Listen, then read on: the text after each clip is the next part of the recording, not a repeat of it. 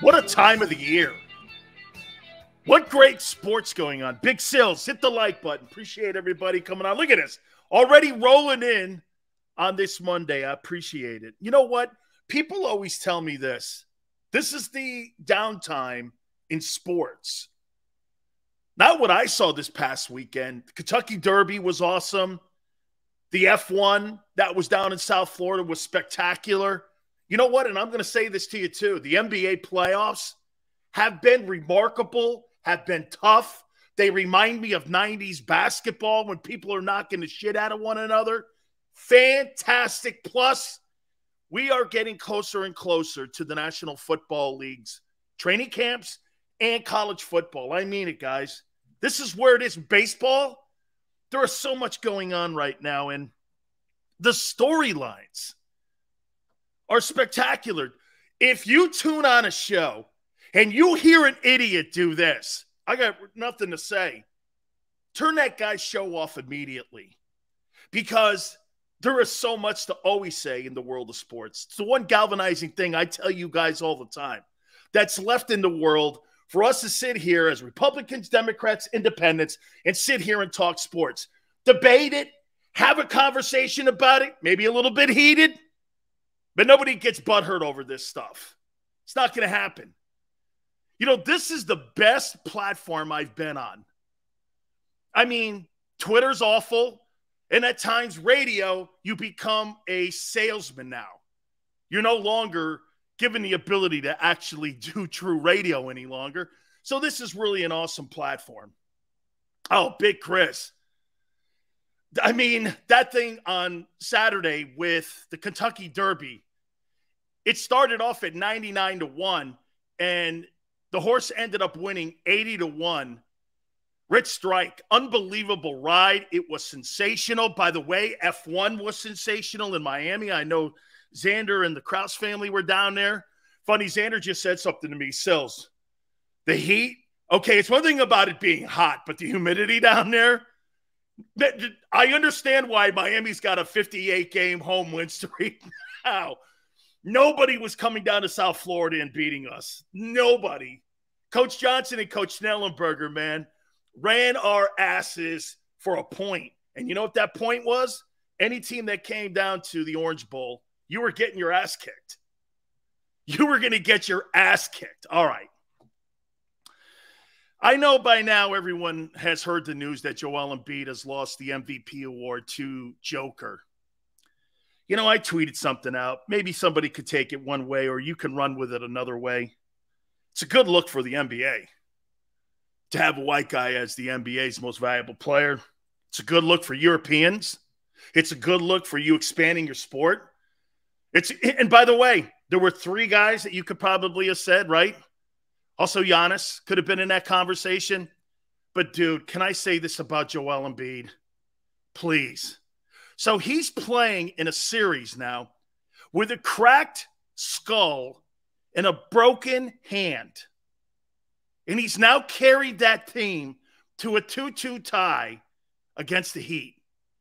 Man, is that legend.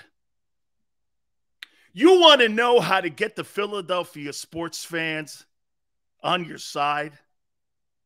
Joel Embiid just backed up the truck and said, all bandwagoners, come on on. Come on on.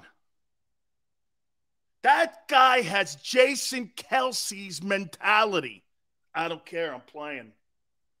He was listed as out. He was listed as out. Did he have a great shooting night? No. But his presence on the floor impacted James Harden. Dude, I don't want to talk about percentages, how many shots he didn't make, I want to do a Pat Riley conversation with you. Let me do something here. Write this down.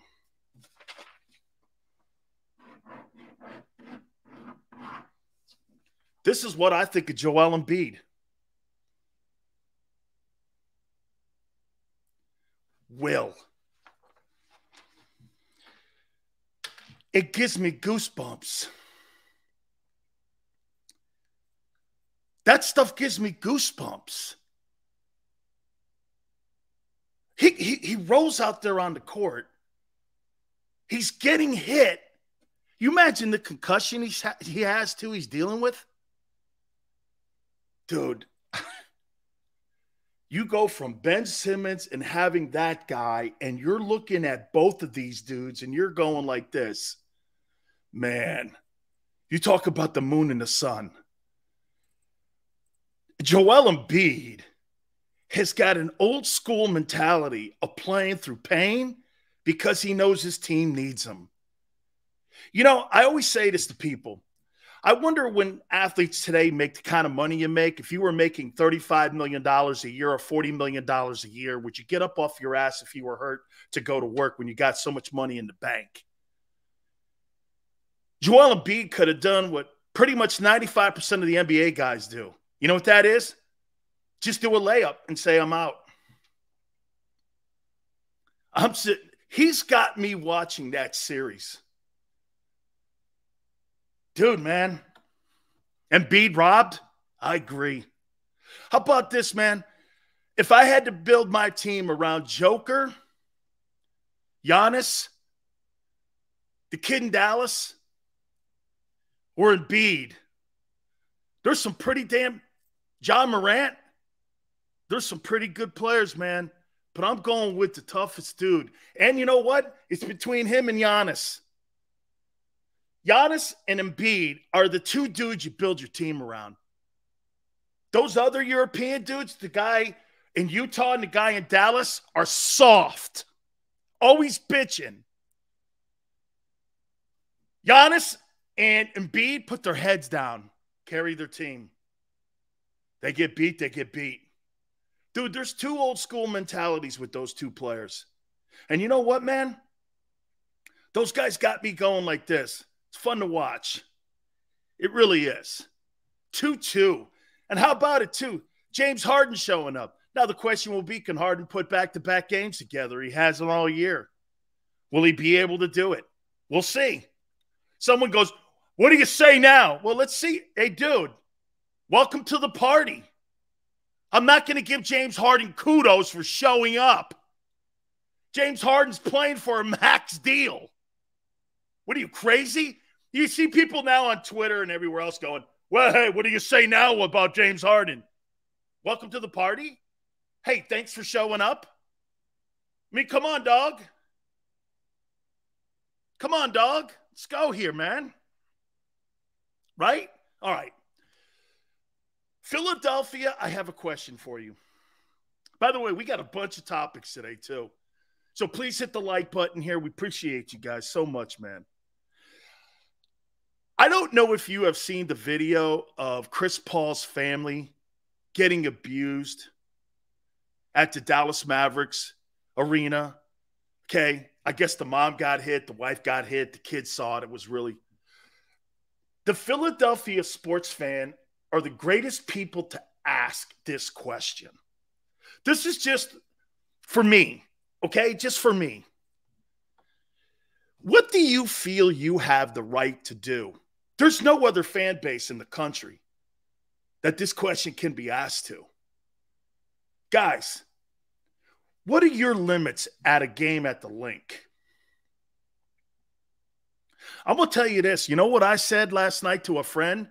If somebody had done that in front of a Philadelphia Eagle fan and it was the opposing family, I think the Eagle fans would have kicked that kid's ass and said, we don't do that here. It's one thing to boo, but I think you guys would have beat that kid's ass down right there if you were at Wells Fargo. If you were at Wells Fargo or if you were at the link, maybe I'm wrong. Tell me. Wouldn't you guys, as true sportsmen, the greatest fan base in the country, who gets a bad rap, you're not going to punch or slap Chris Paul's mom and his wife in front of his kid. You're not going to do that. I don't believe that. I do not believe that. I think you guys would have thrown that guy in the stands and Ron Artest that guy's ass. Am I wrong? I think you guys get such a bad rap. I was thinking last night when I watched that and saw that, I said, man, Sixer fans would have beat the shit out of that guy. You're not doing that to him. On Mother's Day? On Mother's Day to boot. Dude, no way. No way. No way. You ain't getting that over in Philly. No way. No way at all. Tell me I'm right. Now, you guys are going to give the business to Paul. And you guys would have given the business to the Suns. But you're not going to go after somebody's family like that. I just don't believe that. I just don't believe it. You guys would have killed that dude, man. I would have tied Domi to his ass. And Randall, I love it. Dude, inadequate facts only, man. No moms at all, Clayton. Dude, I know that. I said, hey, man, on Mother's Day, too, you're not doing that in Philly. No way. You could say whatever you want about Michael Irvin, laying there, this and that, what have you. Michael Irvin's wife and his kids are off limits to you guys. Michael Irvin's not. And Mike knows that. Get this. You know what Mike told me? Mike told me he was at the Super Bowl, and a Philadelphia Eagles sports fan came up to him and booed him when he was in L.A. And you know what Mike said? Thank you. Because you guys don't waste your time booing people who are nobodies. Mike looks at it like a merit badge that you guys even acknowledge his existence. You guys, he goes, Sills, man, I had two guys come up to me in an Eagle. I thought they were going to fight me. And they just started booing me. I hated you. You know that? I hated you. I love what you do on the NFL Network, but I hate. Mike just says he started laughing, going, man, those Eagle fans, man, they're everywhere too. Right? I'm thinking to myself last night going, you guys would have killed that guy. Holy cow, man. You would have smoked that dude, man. D-Train, Philly fans are goons. We go to war, but leave the mom and children out of it. That's right, man. I'm learning this so much. I am. I'm so learning this, man. I love it. I love it. All right. Let's get into a main topic here now. You know, I'm seeing a lot of Jalen Hurts. I'm seeing a lot of the organization excited about 2022.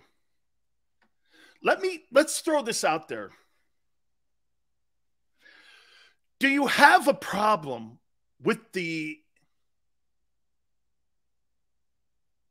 do you have a problem with the optics that Jalen's only been given 1 year to prove it? Do you? Xander goes, seems like national media is buttering Eagles up a little too much. That's okay. That'll all come full circle in September. Okay? That'll all come full circle. And by the way, I think the schedule helps them out a lot. Remember what you guys said? Huh? Remember what you said?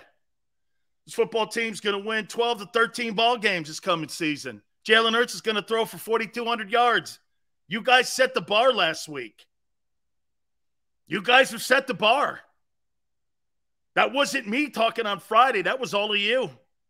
4,200 yards and 13-4. I didn't say it. You did. That's what you're expecting this coming season from your Eagles 2022. 13-4, 4,200 yards, 25 touchdown passes. You said it. We all came to an agreement. But I ask you, the optics. Do you have a problem with not endorsing your quarterback? That's not an endorsement. Hey, he's got this year. That's not showing me any kind of love for my quarterback. That's just saying this. I don't have anybody else to replace you right now with, so the job is yours. You did enough last year for you to be able to have another shot this year. That's not a ringing endorsement. Okay? Strong says this. It's not one season, Sills. This is year 3. How about this? Do we agree, Strong? It'll be more like a year and a half. No, it'll be 2.5 years that he would have been given if he finishes the season this year. Because it would have been last year, the half season before, and then it'd be this year too. It'd be 2.5 years, right? GT, right. Why 1 year? Wait a minute. I haven't heard the Eagle organization or the front office doing this. You know what? I don't see Jalen losing this job. This is going to be Jalen Hurts' job. And I see him being our guy for the next 5 or 6 years. Nobody in the front office at the NovaCare Center has even approached those kind of comments. They've been very careful. I went back and listened. There hasn't been one person, Howie Roseman, Jeffrey Lurie, anybody who has come out and said, boy, he really looks like our future. He is our future. I've heard this. Jalen Hurts is our quarterback in 2022. That was almost verbatim what Howie Roseman said at the Combines. GT, that's my point. Who said 1 year? Well, why not say he's our quarterback moving forward? Instead of having this out there, he's got another 1-year audition. It reminds me a lot of Kirk Cousins. When Cousins was in Washington, where every year he had to show up and prove that he was the guy, and eventually Washington, which they made a mistake, end up moving off of him because they haven't had a quarterback in the building since. Zach says he's only been a starter for 1 full season. Why are people talking about he's got a new coach having to learn a whole new playbook? Hey, Zach, welcome to football. And Zach, his coaches were Nick Saban, Lincoln Riley, Nick Sirianni. We're not talking about stiff coaches here. We're talking about the elite coaches in the world. It's not like he was playing ball at Temple. This guy was being coached by Steve Sarkisian, Lane Kiffin, Nick Saban, Lincoln Riley, Doug Peterson, and now Nick Sirianni. You're making it sound like he's not been coached by anybody. Or how about the quarterback room that he had in the wide receiver room he had at Alabama? It's not like he hasn't been around talented players, too. Jalen Hurts has been around the greatest coaches in the world. Different systems? Yes, I agree. It's like learning Portuguese in Japan.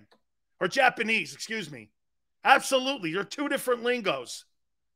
2 different terminologies. When you go from one team to another, you're right. There is nuances that you have to change. But again, the front office has not endorsed him past 1 year. GT says it reminds me a lot of what Dak went through. You mad, bro? What's up, brother?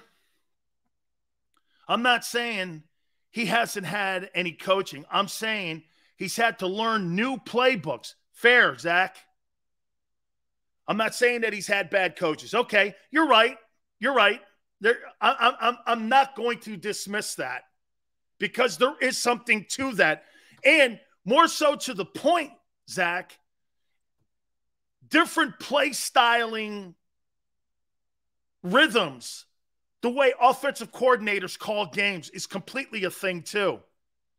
Doug Peterson and that coaching staff, the way they called plays versus Nick Sirianni and that coaching staff, the way that Lane Kiffin or the way that Sarkisian, the way they called plays.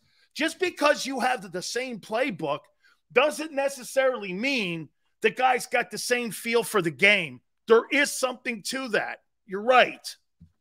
Okay? Like a guy on a 3rd and 1 may want a quarterback sneak, but another guy says, I'd rather have it in the hands of my running back. Situational play calling all plays a factor. No matter what the playbook says, it's who's really utilizing the playbook. I get it. You're right. You're right.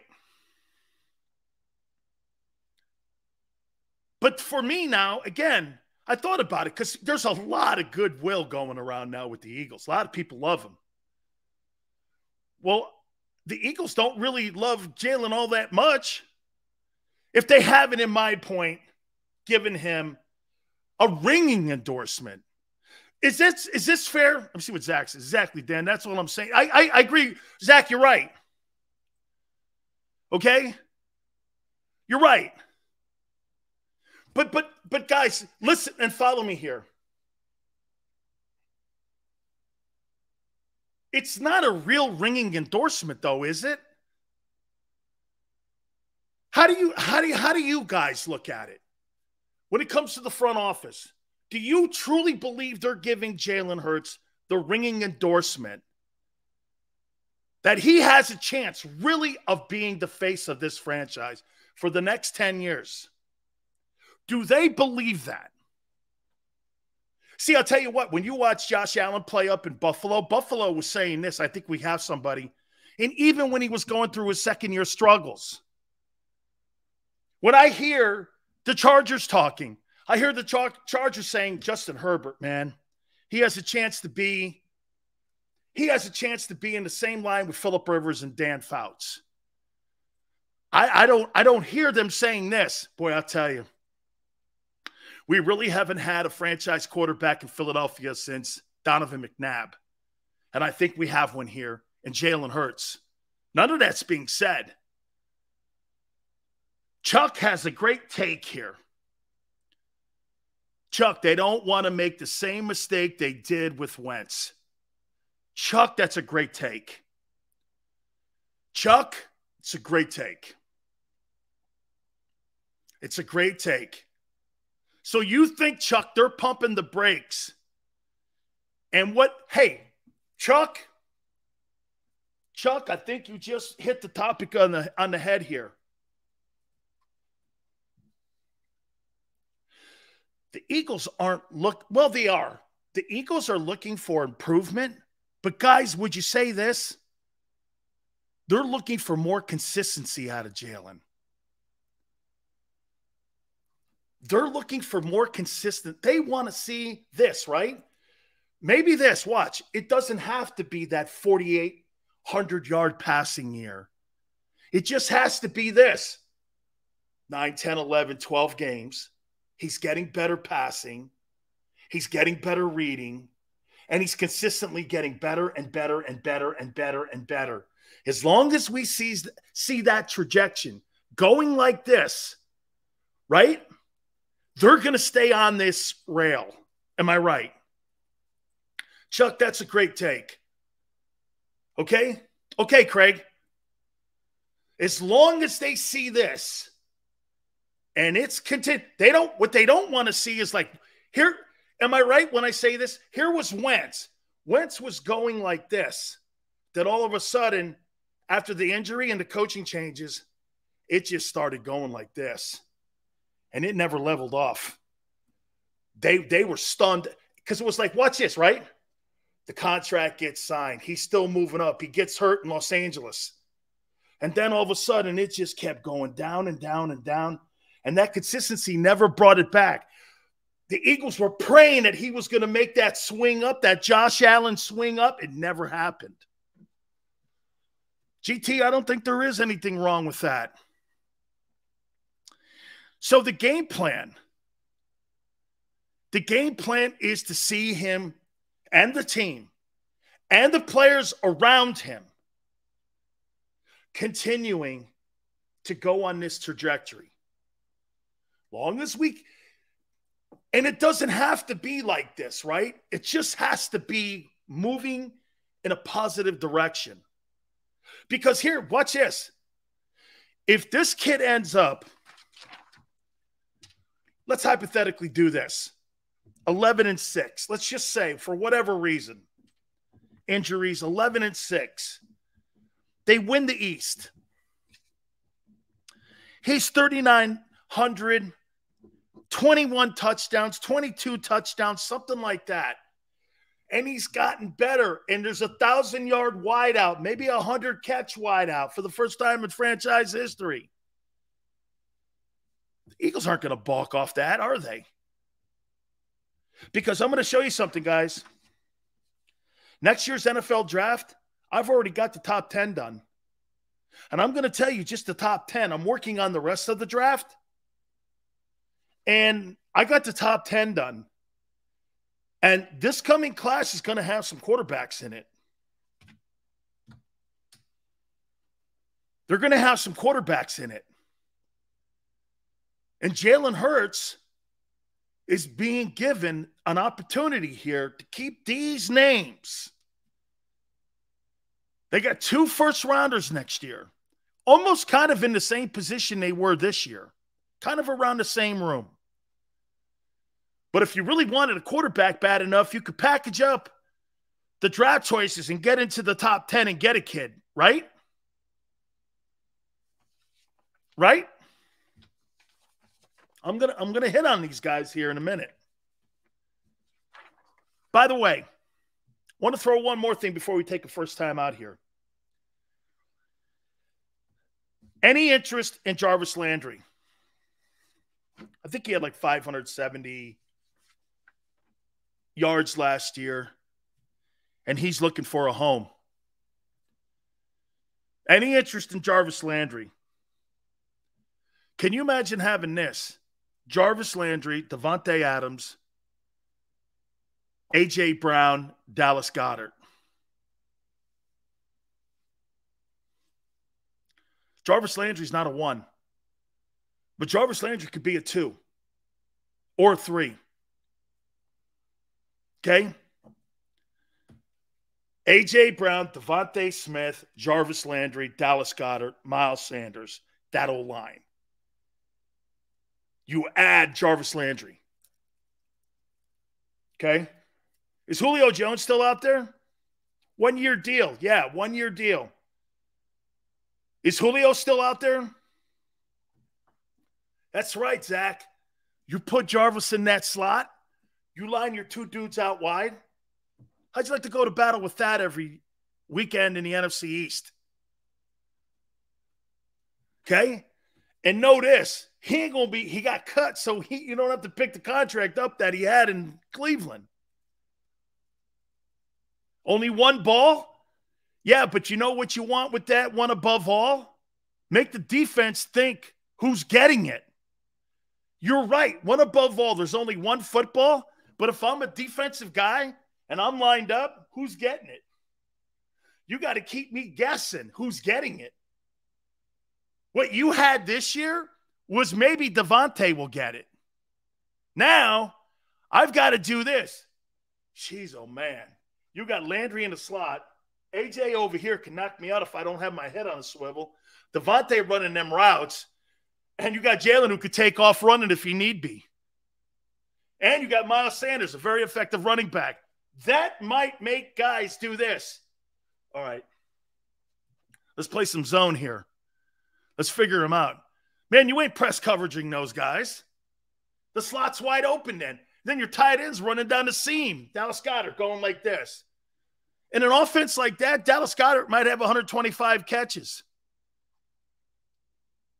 You think about that. David Gosills, do you stand for the entire show? I do. Yes, I do. I don't like sitting for shit. Jarvis Landry's an old-timer? Dude, man. That offense, man, be the number 1 running attack. Least yards per carry here. Jarvis Landry. I thought about that guy. He's looking for a home. Put him on a 1-year deal. He'll be auditioning for other teams around the league, and it would be a perfect situation because he only wants a 1-year deal. You put him on them, one of those Howie 1-year prove-it-to-me deals, works out for both. Hey, right? OBJ's injured. I don't need that. I need Jalen to have all the tools today, not in November.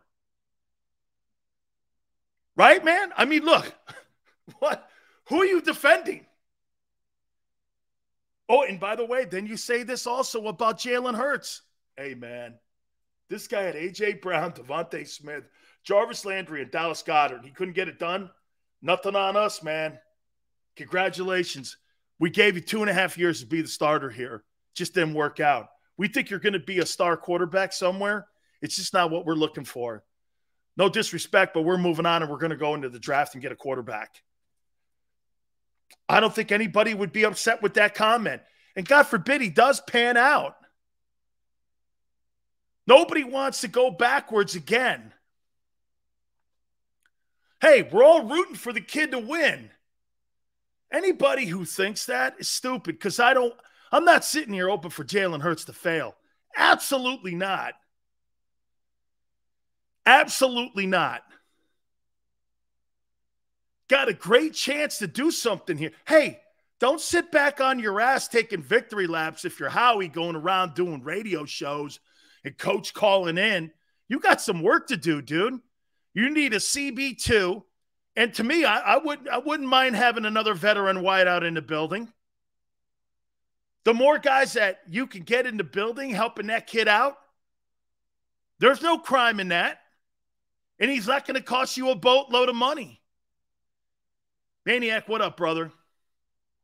Philip, hey, Sills, what's your take on the 6'9" tight end we signed in the former center from Penn State? You know, Philip, these undrafted kids that end up getting signed, you end up finding really some fine players. Most of the time you're finding depth. Very seldom do you find a guy that's going to come in and make an impact, but it happens. Guys fall through the cracks all the time. The thing that I love about anything from Penn State, he's well coached. Most of those kids are well coached and well disciplined. So that means he's going to bring a formula to the building.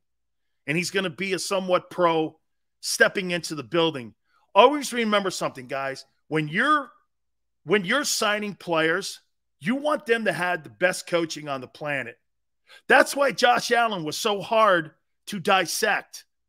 Josh Allen was at Wyoming. Same thing with Carson Wentz. North Dakota State. What kind of coaching are you getting there? You know what's being said now about Trey Lance in San Francisco? He's not ready. Well, welcome to the big leagues, kid. Carson Wentz was kind of ready.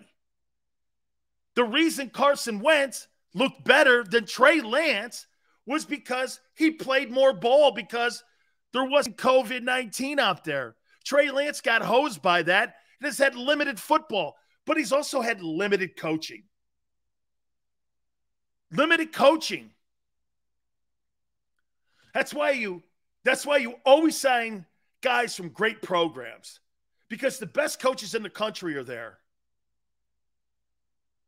Philip, I'd like to have that guy in the red zone. Jarvis Landry, A.J. Brown, Dallas Goedert. Boy, my offense looks better than Dallas already. Remember, that's the team you got to beat. That's the team you got to beat. You know, I did a way too soon top 10 2023 mock draft. I went and started looking at it.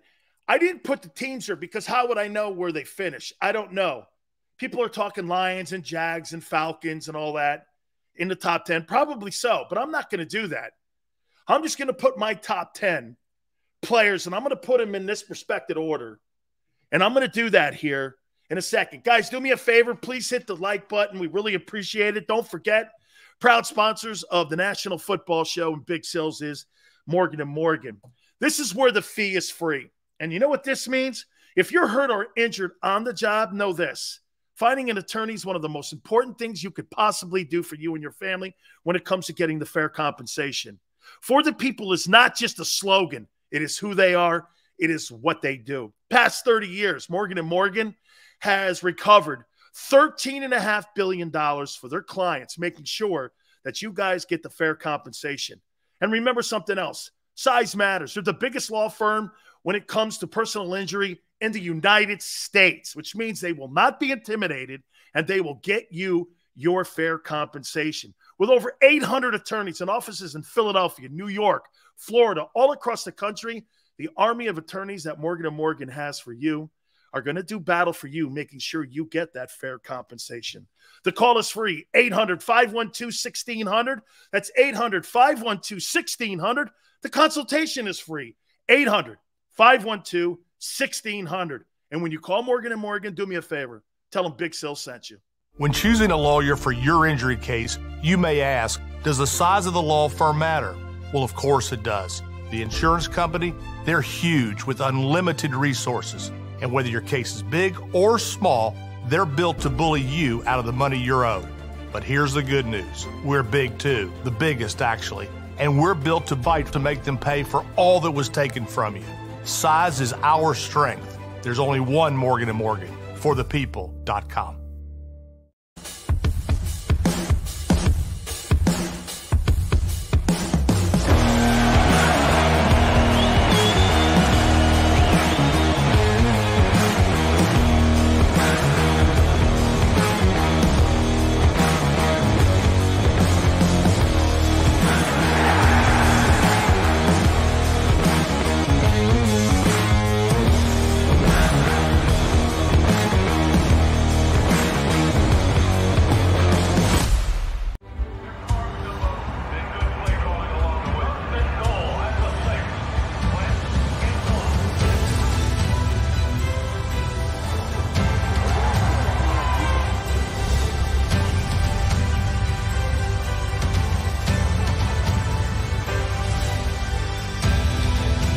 Field of life, First Trust Bank is there for you. Champions on three. 1, 2, 3. Because Philadelphia dreams deserve a Philadelphia bank. Do you stream on a Roku, Fire Stick, Android TV, or Apple TV? Now you can watch 6ABC 24/7 with the 6ABC Philadelphia streaming app. The big story on Action News. Search 6ABC Philadelphia and start streaming today. In Philadelphia, we celebrated the miracle with pride only 5 years ago. And then the following morning, IBEW Local 98 members went back to work, building this city, rescuing our communities from decay, and inspiring the young men and women of the region to take pride in who we are. Like the Cats, Local 98 members believe in hope. To learn more about who we are, what we do, and career opportunities with Local 98, visit us, IBEW98.org. At Stateside Vodka, every new customer gets the world's best rocks glass. Free. What's that? A rocks glass? You're telling me that bottle is cut in half? You could say that. Holy shit. The glass is for cocktails, right? It's for this, this, this, and that. Is the length of the glass equal to your... You betcha. But is it made out of... glass? Okay, but is the rip... smooth? Will you stop doing... that? I'm the professional here. And you're telling me I can get one of these glasses for free? That's right. 1 free rocks glass per customer with each first-time purchase of Stateside Vodka. All from the company that's highly awarded. 0 carbs, 0 sugar, and deliciously tasting vodka. So good, it just disappears.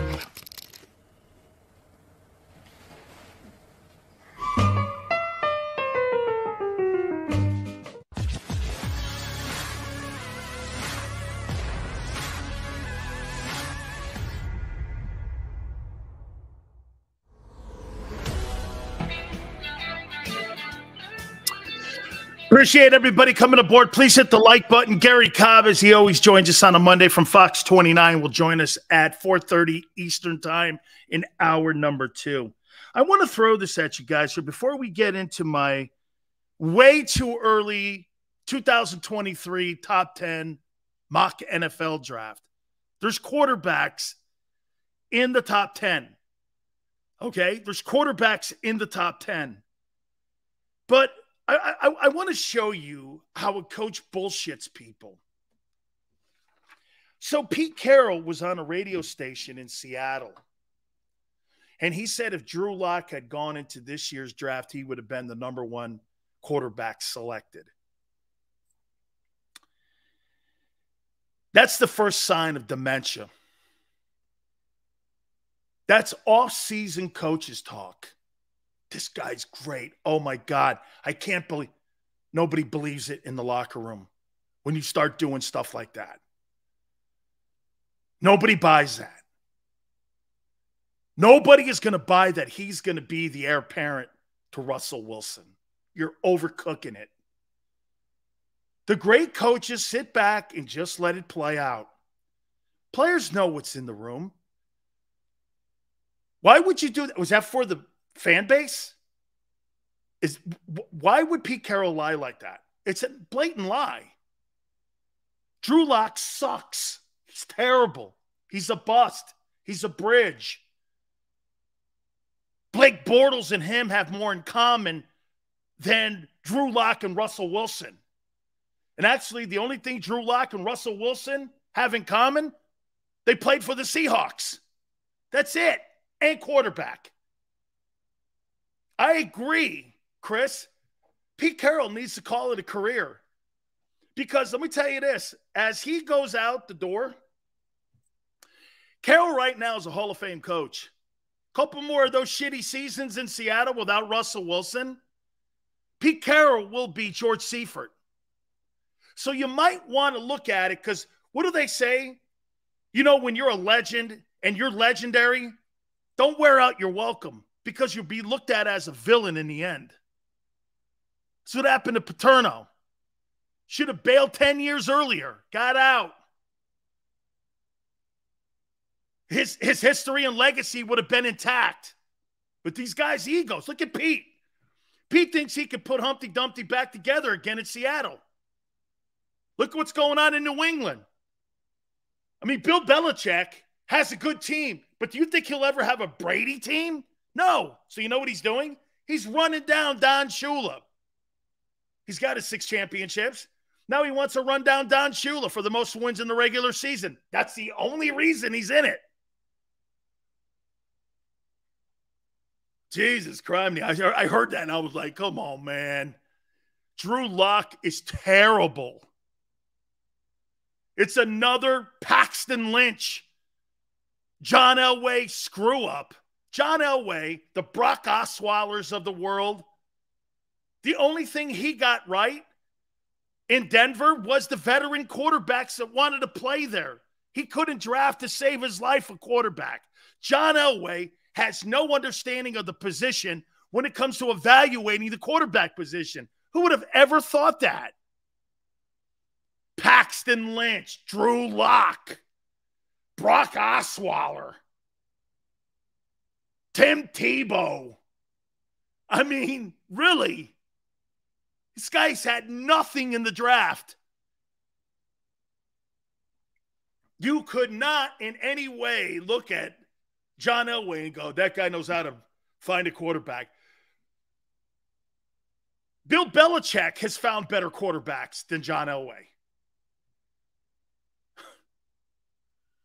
Crazy, man. Here, I want to show you this. This is a rough draft of the top 10 players that are going to be in next April's draft. I want you to listen to the quarterbacks. Okay? Will Levis will be the #1 player taken in the draft, a quarterback from Kentucky. I think it's Levis. He's going to be the #1 player taken. Every single personnel person that I've talked about, get this, he's in the same conference as Bryce Young. Thinks that this kid will be the #1 player taken, the quarterback from Kentucky. The QB from Kentucky will be the #1 player selected. #2, Jalen Carter, another Georgia D lineman, who people are saying could be better than every guy that went in this year's draft. #3, quarterback, C.J. Strong, Ohio State, is 3rd. #4, University of Miami, O-lineman, Zion Nelson. He's 6'7", 335. and he is a beast. Actually, Miami's got 2 guys in the top 10 this year. Number 5, Bryce Young, quarterback, Bama. So in the top 5 picks, 3 quarterbacks will be selected as of today in next April's NFL draft. 2 Southeastern Conference quarterbacks, too. Think of that. And the reigning Heisman Trophy winner is not one that's going number 1 overall. Number 6, Will Anderson, linebacker, Bama. Number 7, Tyler Van Dyke, quarterback, Miami. So in the top 7 picks, you got 4 QBs going. You got a big room for Howie Roseman next year. If this guy screws up. By the way, I'll take that back. Not if Jalen screws up. If he doesn't perform well enough. Number 8, Miles Murphy, DE, Clemson.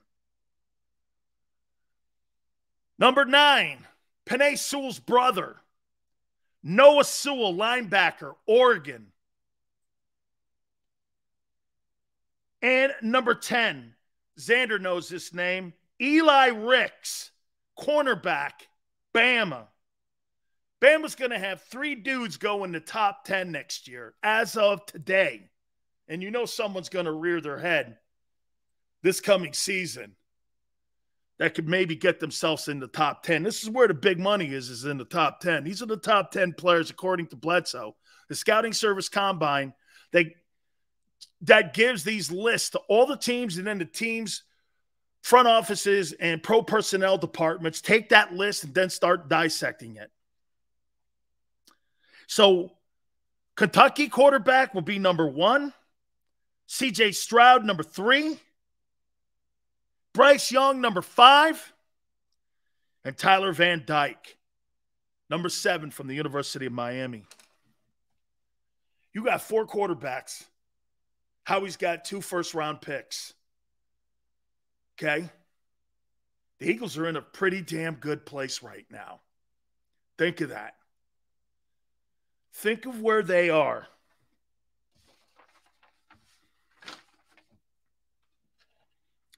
Is Jalen Hurts better than any of these prospects coming out?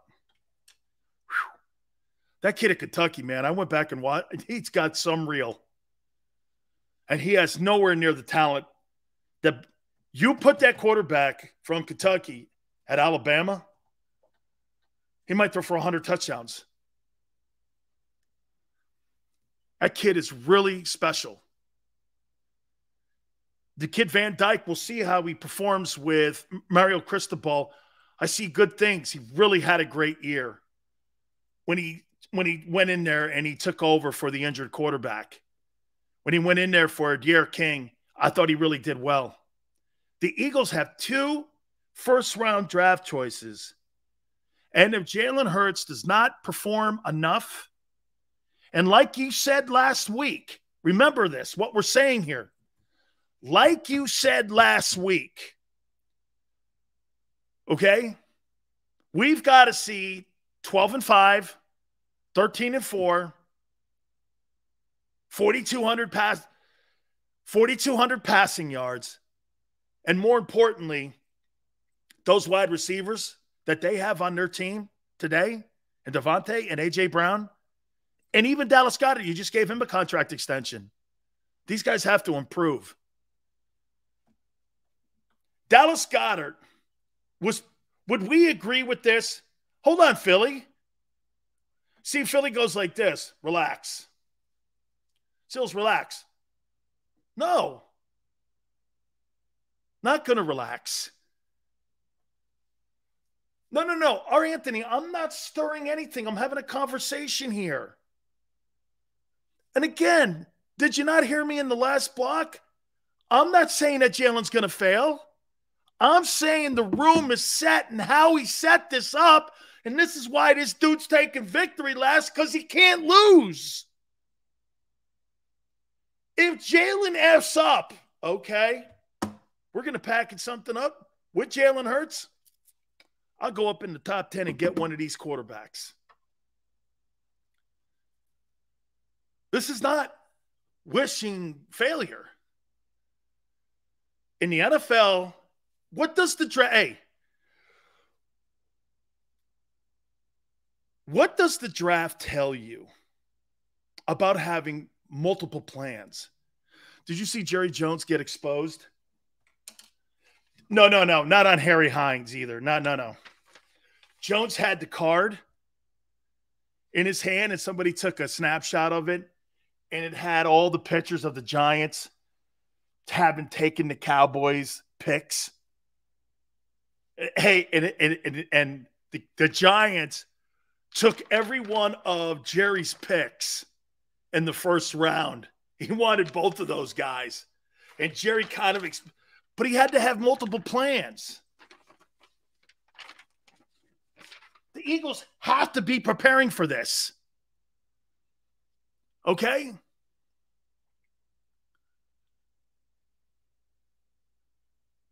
Sec 1, do the opposite of relax. 500 promised me the honey badger. I want the real takes.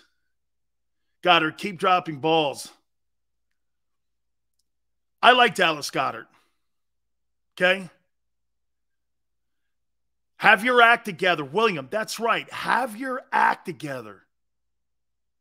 Seals, what do you think Hurts' ceiling can be if he keeps improving?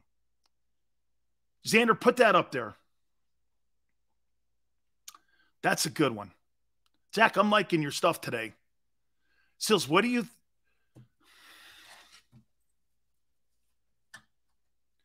watch this. You see these quarterbacks here that are going to go in the first round? You know what I think their ceiling is? All pro.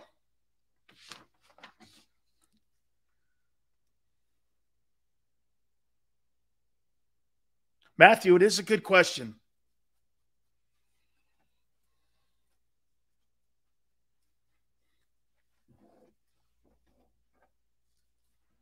With the talent on the team right now, too, right? No way, McNabb.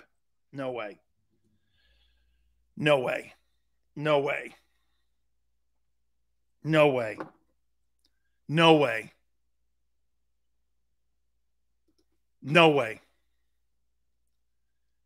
You see Jalen Hurts and Donovan McNabb and Donovan, no way. No way. Kyle, I don't think the Saints are going to be that bad. I think they're going to be productive. Jameis Winston was 5-1 before he got hurt, and his quarterback rating was actually better than Brady's. Booz is right. Well, he can throw, but he can't throw the deep pass. Mariota, William, you think that Jalen Hurts is Steve McNair? McNair's better than McNabb. Okay? If you asked me who I would take, Steve McNair or Donovan McNabb, I would take Steve McNair. Okay? I'm a McNair guy. I do. Steve McNair, in my opinion, man, Steve McNair to me was a tough-ass dude. Saints lost Sean Payton, play caller. Now you have a defensive-minded guy in the building. Is that going to play a factor? Yes, it will. Chris goes, you know what's funny here? Look at this. Chris says that Jameis Winston is a turnover machine. That's because I thought that Bruce Arians' offense was a turnover machine-prone type system. No risk it, no biscuit. You're throwing the ball plus 25 the majority of the game. What do you think you're going to get? You're going to get a boatload of turnovers. That's why Brady had to talk him out of it. It was Brady who was the guy who was compromising and told Bruce, dude, the underneath passes is how I've made a living and winning Super Bowls. After that Bucs team was 7-5, They couldn't keep throwing the ball down the field. They couldn't. Yeah, William, he also threw for over 30 touchdowns. I get he's the original 30 for 30 guy. 30 touchdowns, 30 picks. I get it. Okay? Matthew says Jalen Matthew, I'm going to completely disagree here. Listen to what Matthew says here. Matthew, Jalen doesn't have to win games with his arm because of the players around him. He does, though, Matthew. He does.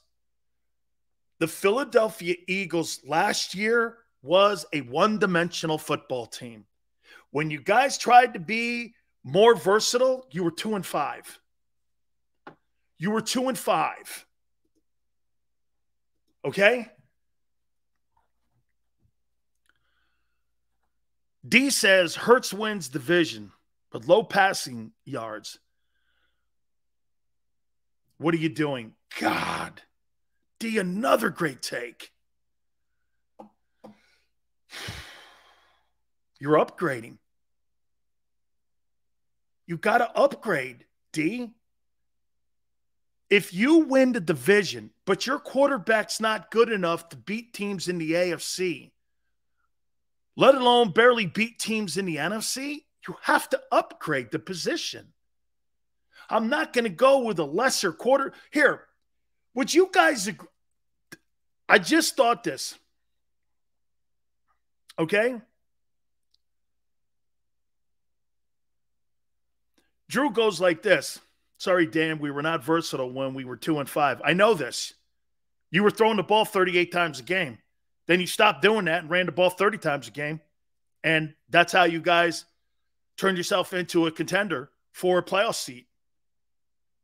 Okay? Susan, I love the quarterback from Kentucky too. Let me ask you guys something. I think this goes right down the line of Jalen Hurts. You think Ryan Tannehill stops the Tennessee Titans from winning a Super Bowl? What do you guys think? You have the best runner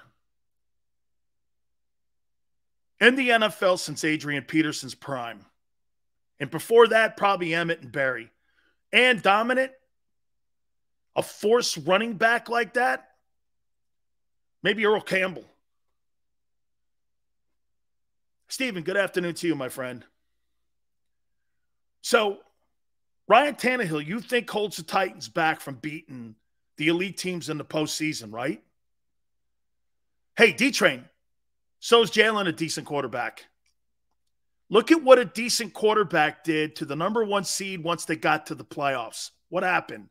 They got bounced in the opening round. Do you know that excuse me.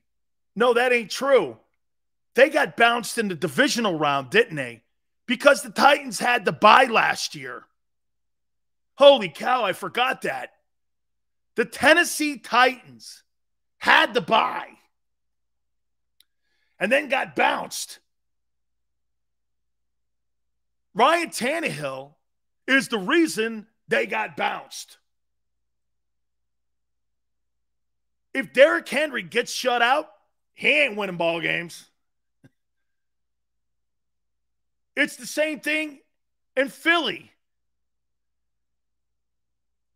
Your running game stops. He ain't throwing you into a playoff game or into another round. Jalen Hurts ain't throwing you into the AFC or the NFC championship game if your team gets bounced or stuffed and you can't run the ball.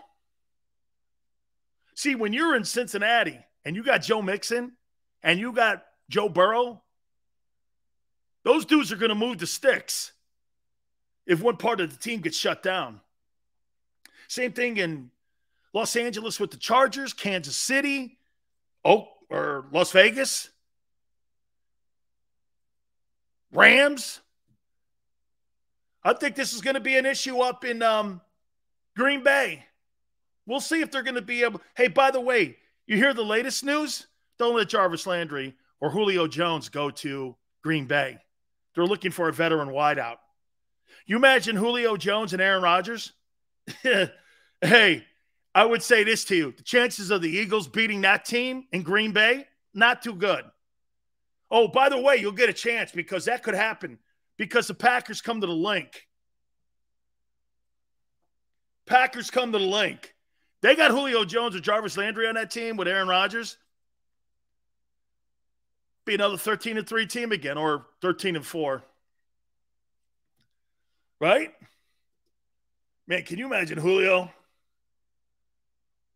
But Xander goes like this. His health has been an issue, especially his calves and his shins.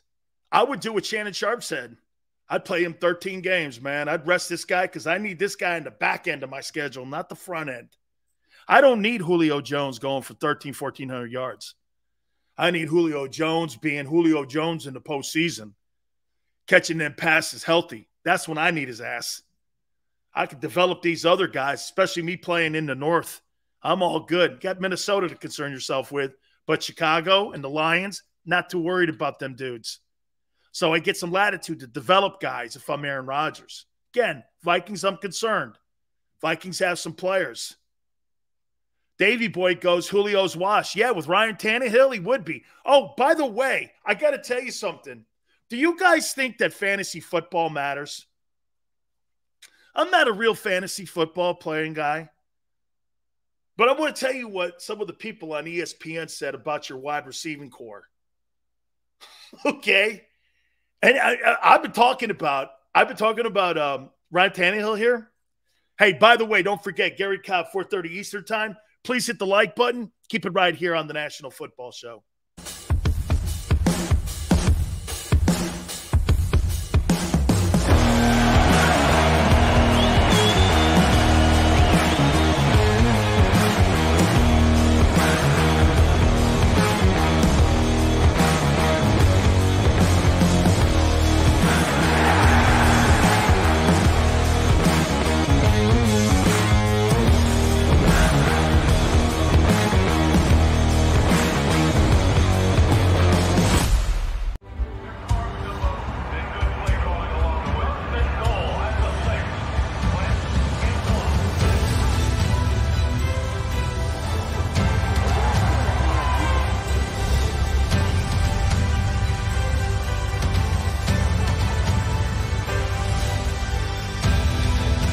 Field of life, First Trust Bank is there for you.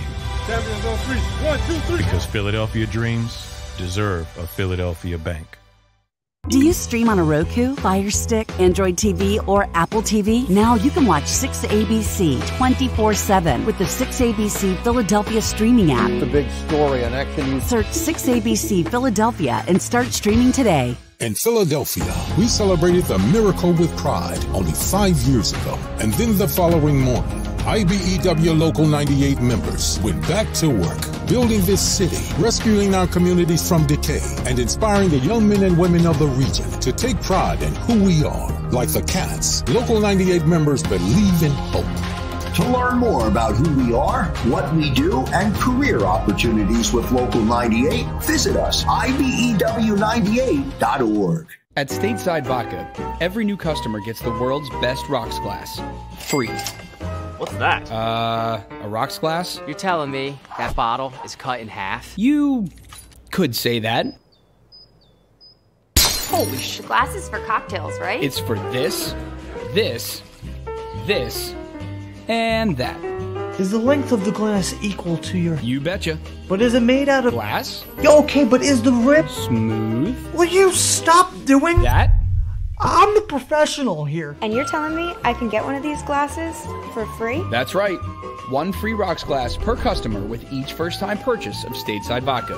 All from the company that's highly awarded. 0 carbs, 0 sugar, and deliciously tasting vodka. So good, it just disappears.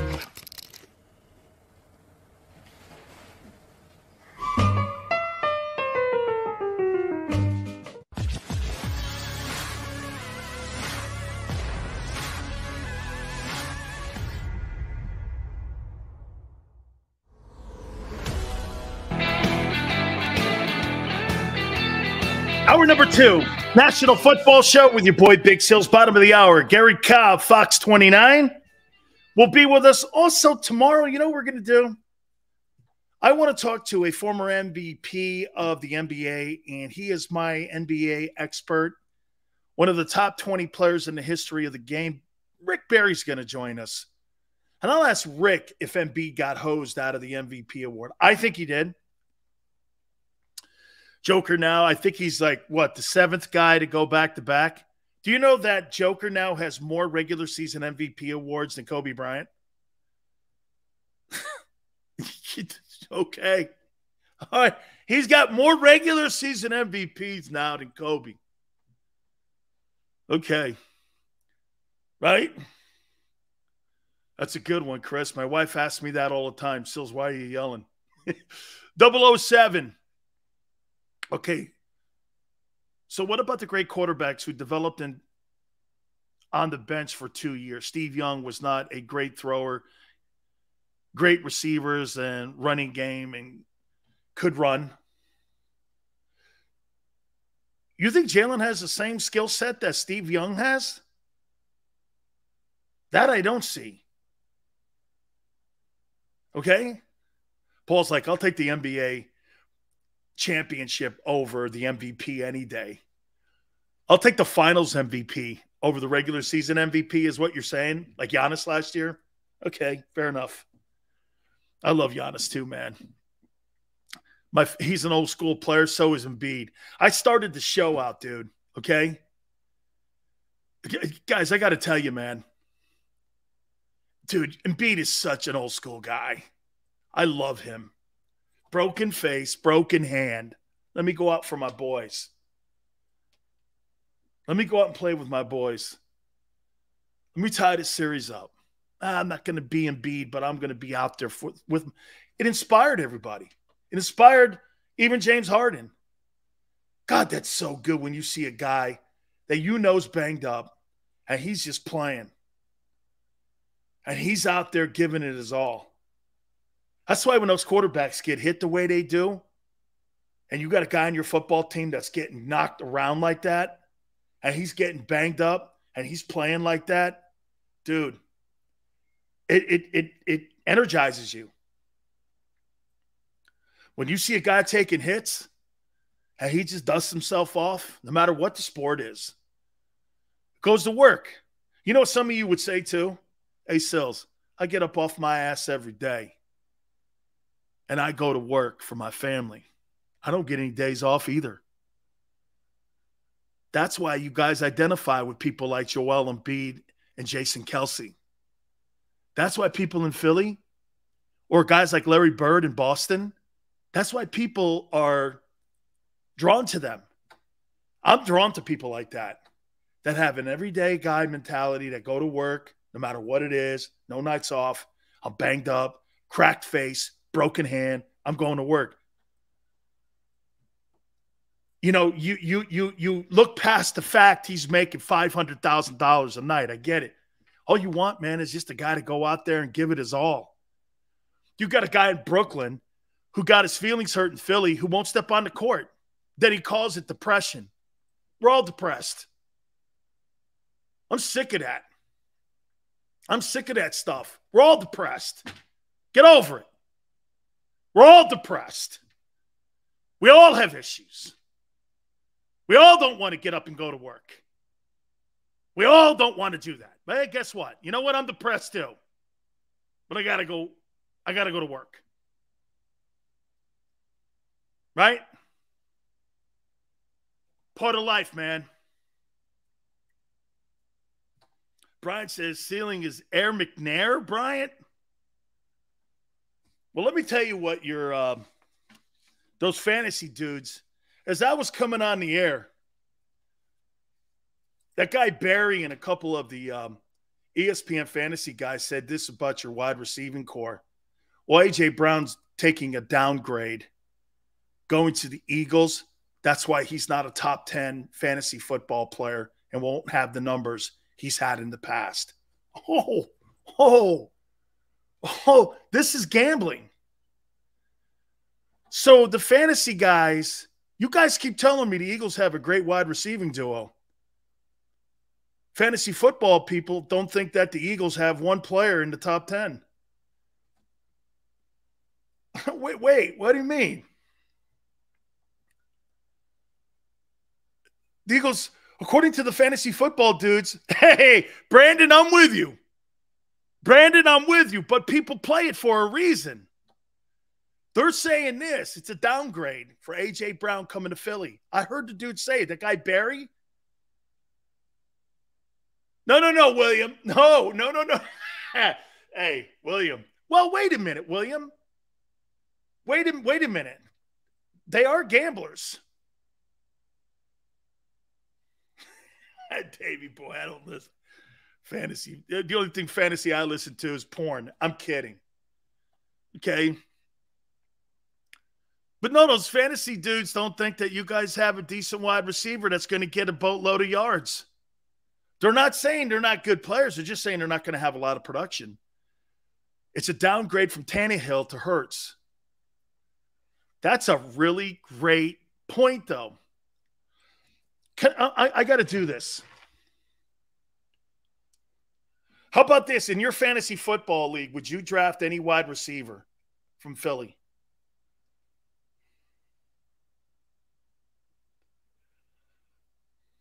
Would you draft any wide receiver? Who plays fantasy football here? Would you draft any Philly wide receiver? Nope. Half those fantasy guys.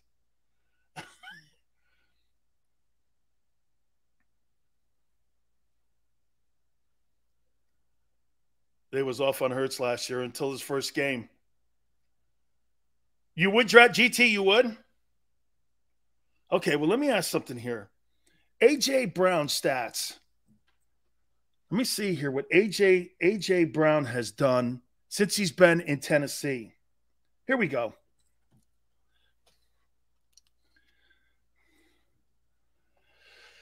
A.J. Brown. Receiving. Here we go.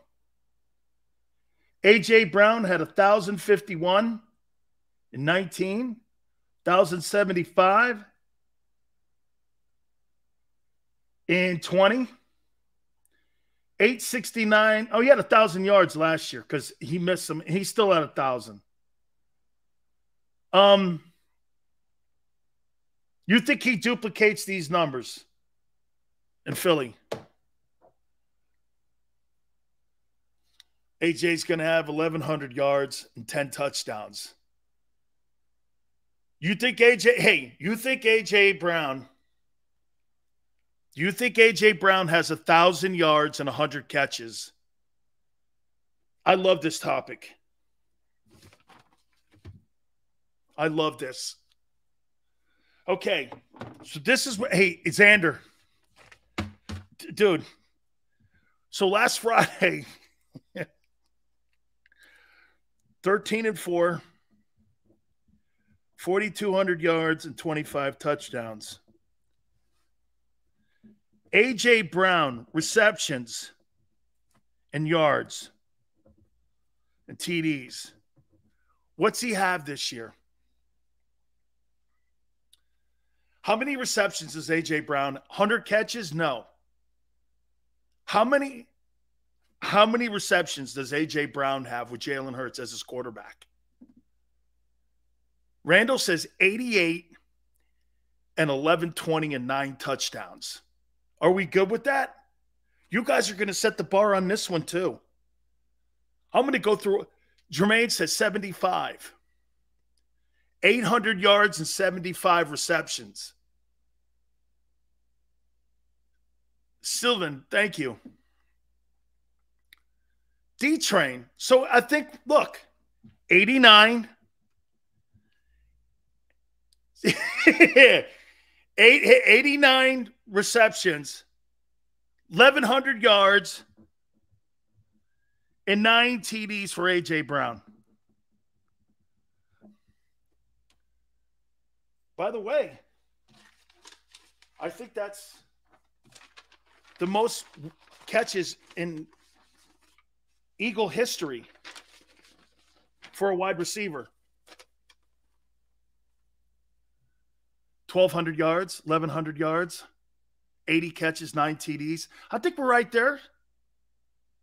80 catches, 1,200, 1,100. Okay, I got 89 catches for 1,109. We good? Devontae Smith. This is fun. This is a blast. I love doing this. How many receptions, yards, and TDs? Okay, if not, fire Sirianni. Booza says too high. Hey, you guys, hey, wait. 13-4, 4,200 passing yards and 25 touchdowns for Jalen. Man, you guys are really setting the bar. Hey, I might as well ask after this, how good do you think that defense is going to do? They signed to basically first-round draft choices, right? Jalen, 85 and 1,200. Smith, 69 for 1,020. 68 for 1,150. So what you guys are saying, if I'm getting it right here, Smith is probably going to have more yards per catch. AJ's going to have more receptions because he's going to be thrown to more on third down. Makes sense. 78 catches, 1,000 yards, Chris? Okay. 70 catches, 11. Yeah, no. I think you guys are right. I'm okay with that. 75 catches. I'm with you. One above all. 1,000 yards. How many TDs? You got 9 touchdowns already. Be careful now here. Let's not go crazy. Cooper just caught 140 balls, and these dudes want 66. Hey. Yeah. Well, that quarterback in Los Angeles has a Super Bowl winning arm. This kid ain't got that yet. Bryant, you think 12 touchdown catches for Devontae Smith? I think that's a little too high. Let's be within reason here. Would it be okay if I said this? 6. 75 catches, 1,000 yards, 6 touchdowns. Your other guys got almost 10.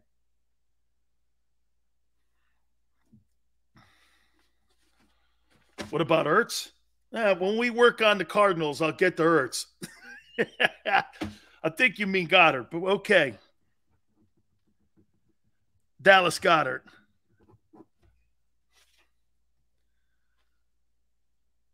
Brandon says, for all this to happen, Hurts needs to have a season compared to Dak. Absolutely, Brandon.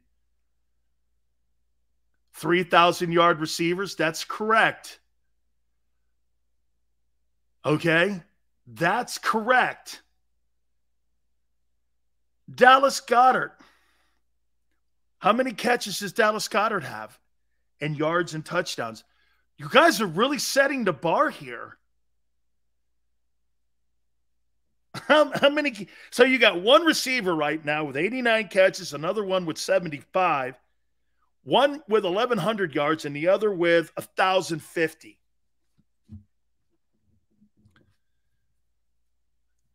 So at your Y and Z position, you basically have 15 touchdowns, 2,100 yards, and around 170 catches. Let's see, Dallas Goedert. 55 catches, 800 yards.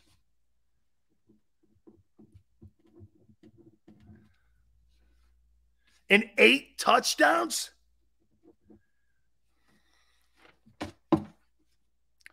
So let's see. Between these three dudes here,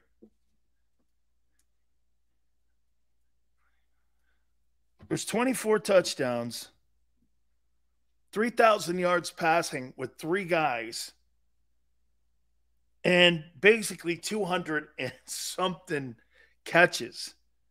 So do you understand what you're expecting this year from your dudes? You're expecting your team to go 13-4, win the division, your quarterback to go 42-25, 4,225 touchdowns, A.J. Brown to go almost 90 catches, 1,100 yards and 9 touchdowns. Devontae Smith, 75 catches and 1,050 with 6 TDs. And Dallas Goedert, 55 catches with 800 and 8 touchdowns. Well, let me just say this to you. If Dallas Goedert gets 8 touchdowns, he'll lead all tight ends, in my opinion.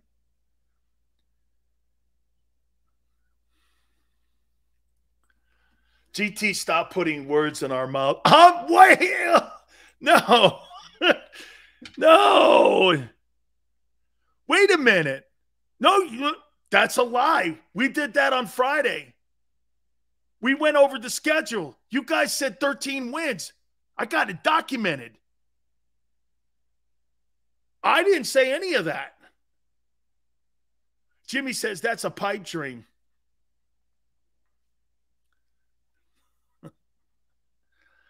I didn't say that. Whew. Steven says 45 catches, 350. No way. You said 4,200 yards? I don't know about that. I don't know. I like us at 11. That's not what we did. That's not what we did. Whoa, man. So you think you're going to have 3 receivers counting your tight end, 2 receivers counting your tight end, 3,000 yards. You got the quarterback to do that. How many teams had 2 wide receivers on it with 1,000 yards? Bengals? Hell, I don't even think the Rams did. Because what's his name? Woods got hurt, right?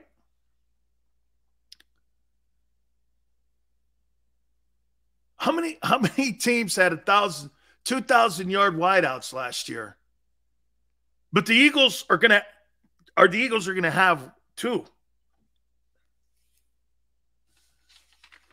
I gotta take a look at this. I don't know.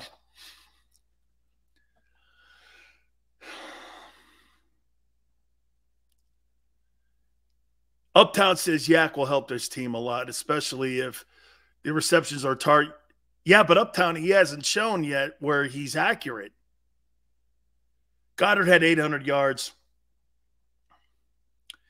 And he had to split time with Ertz a little bit last year. Jimmy says unrealistic. Cut that in half. It's still too high. That's what John says. Cincy and Dallas had CeeDee Lamb. There's only two teams last year that had 1,000-yard, 2 wide receivers last year, right?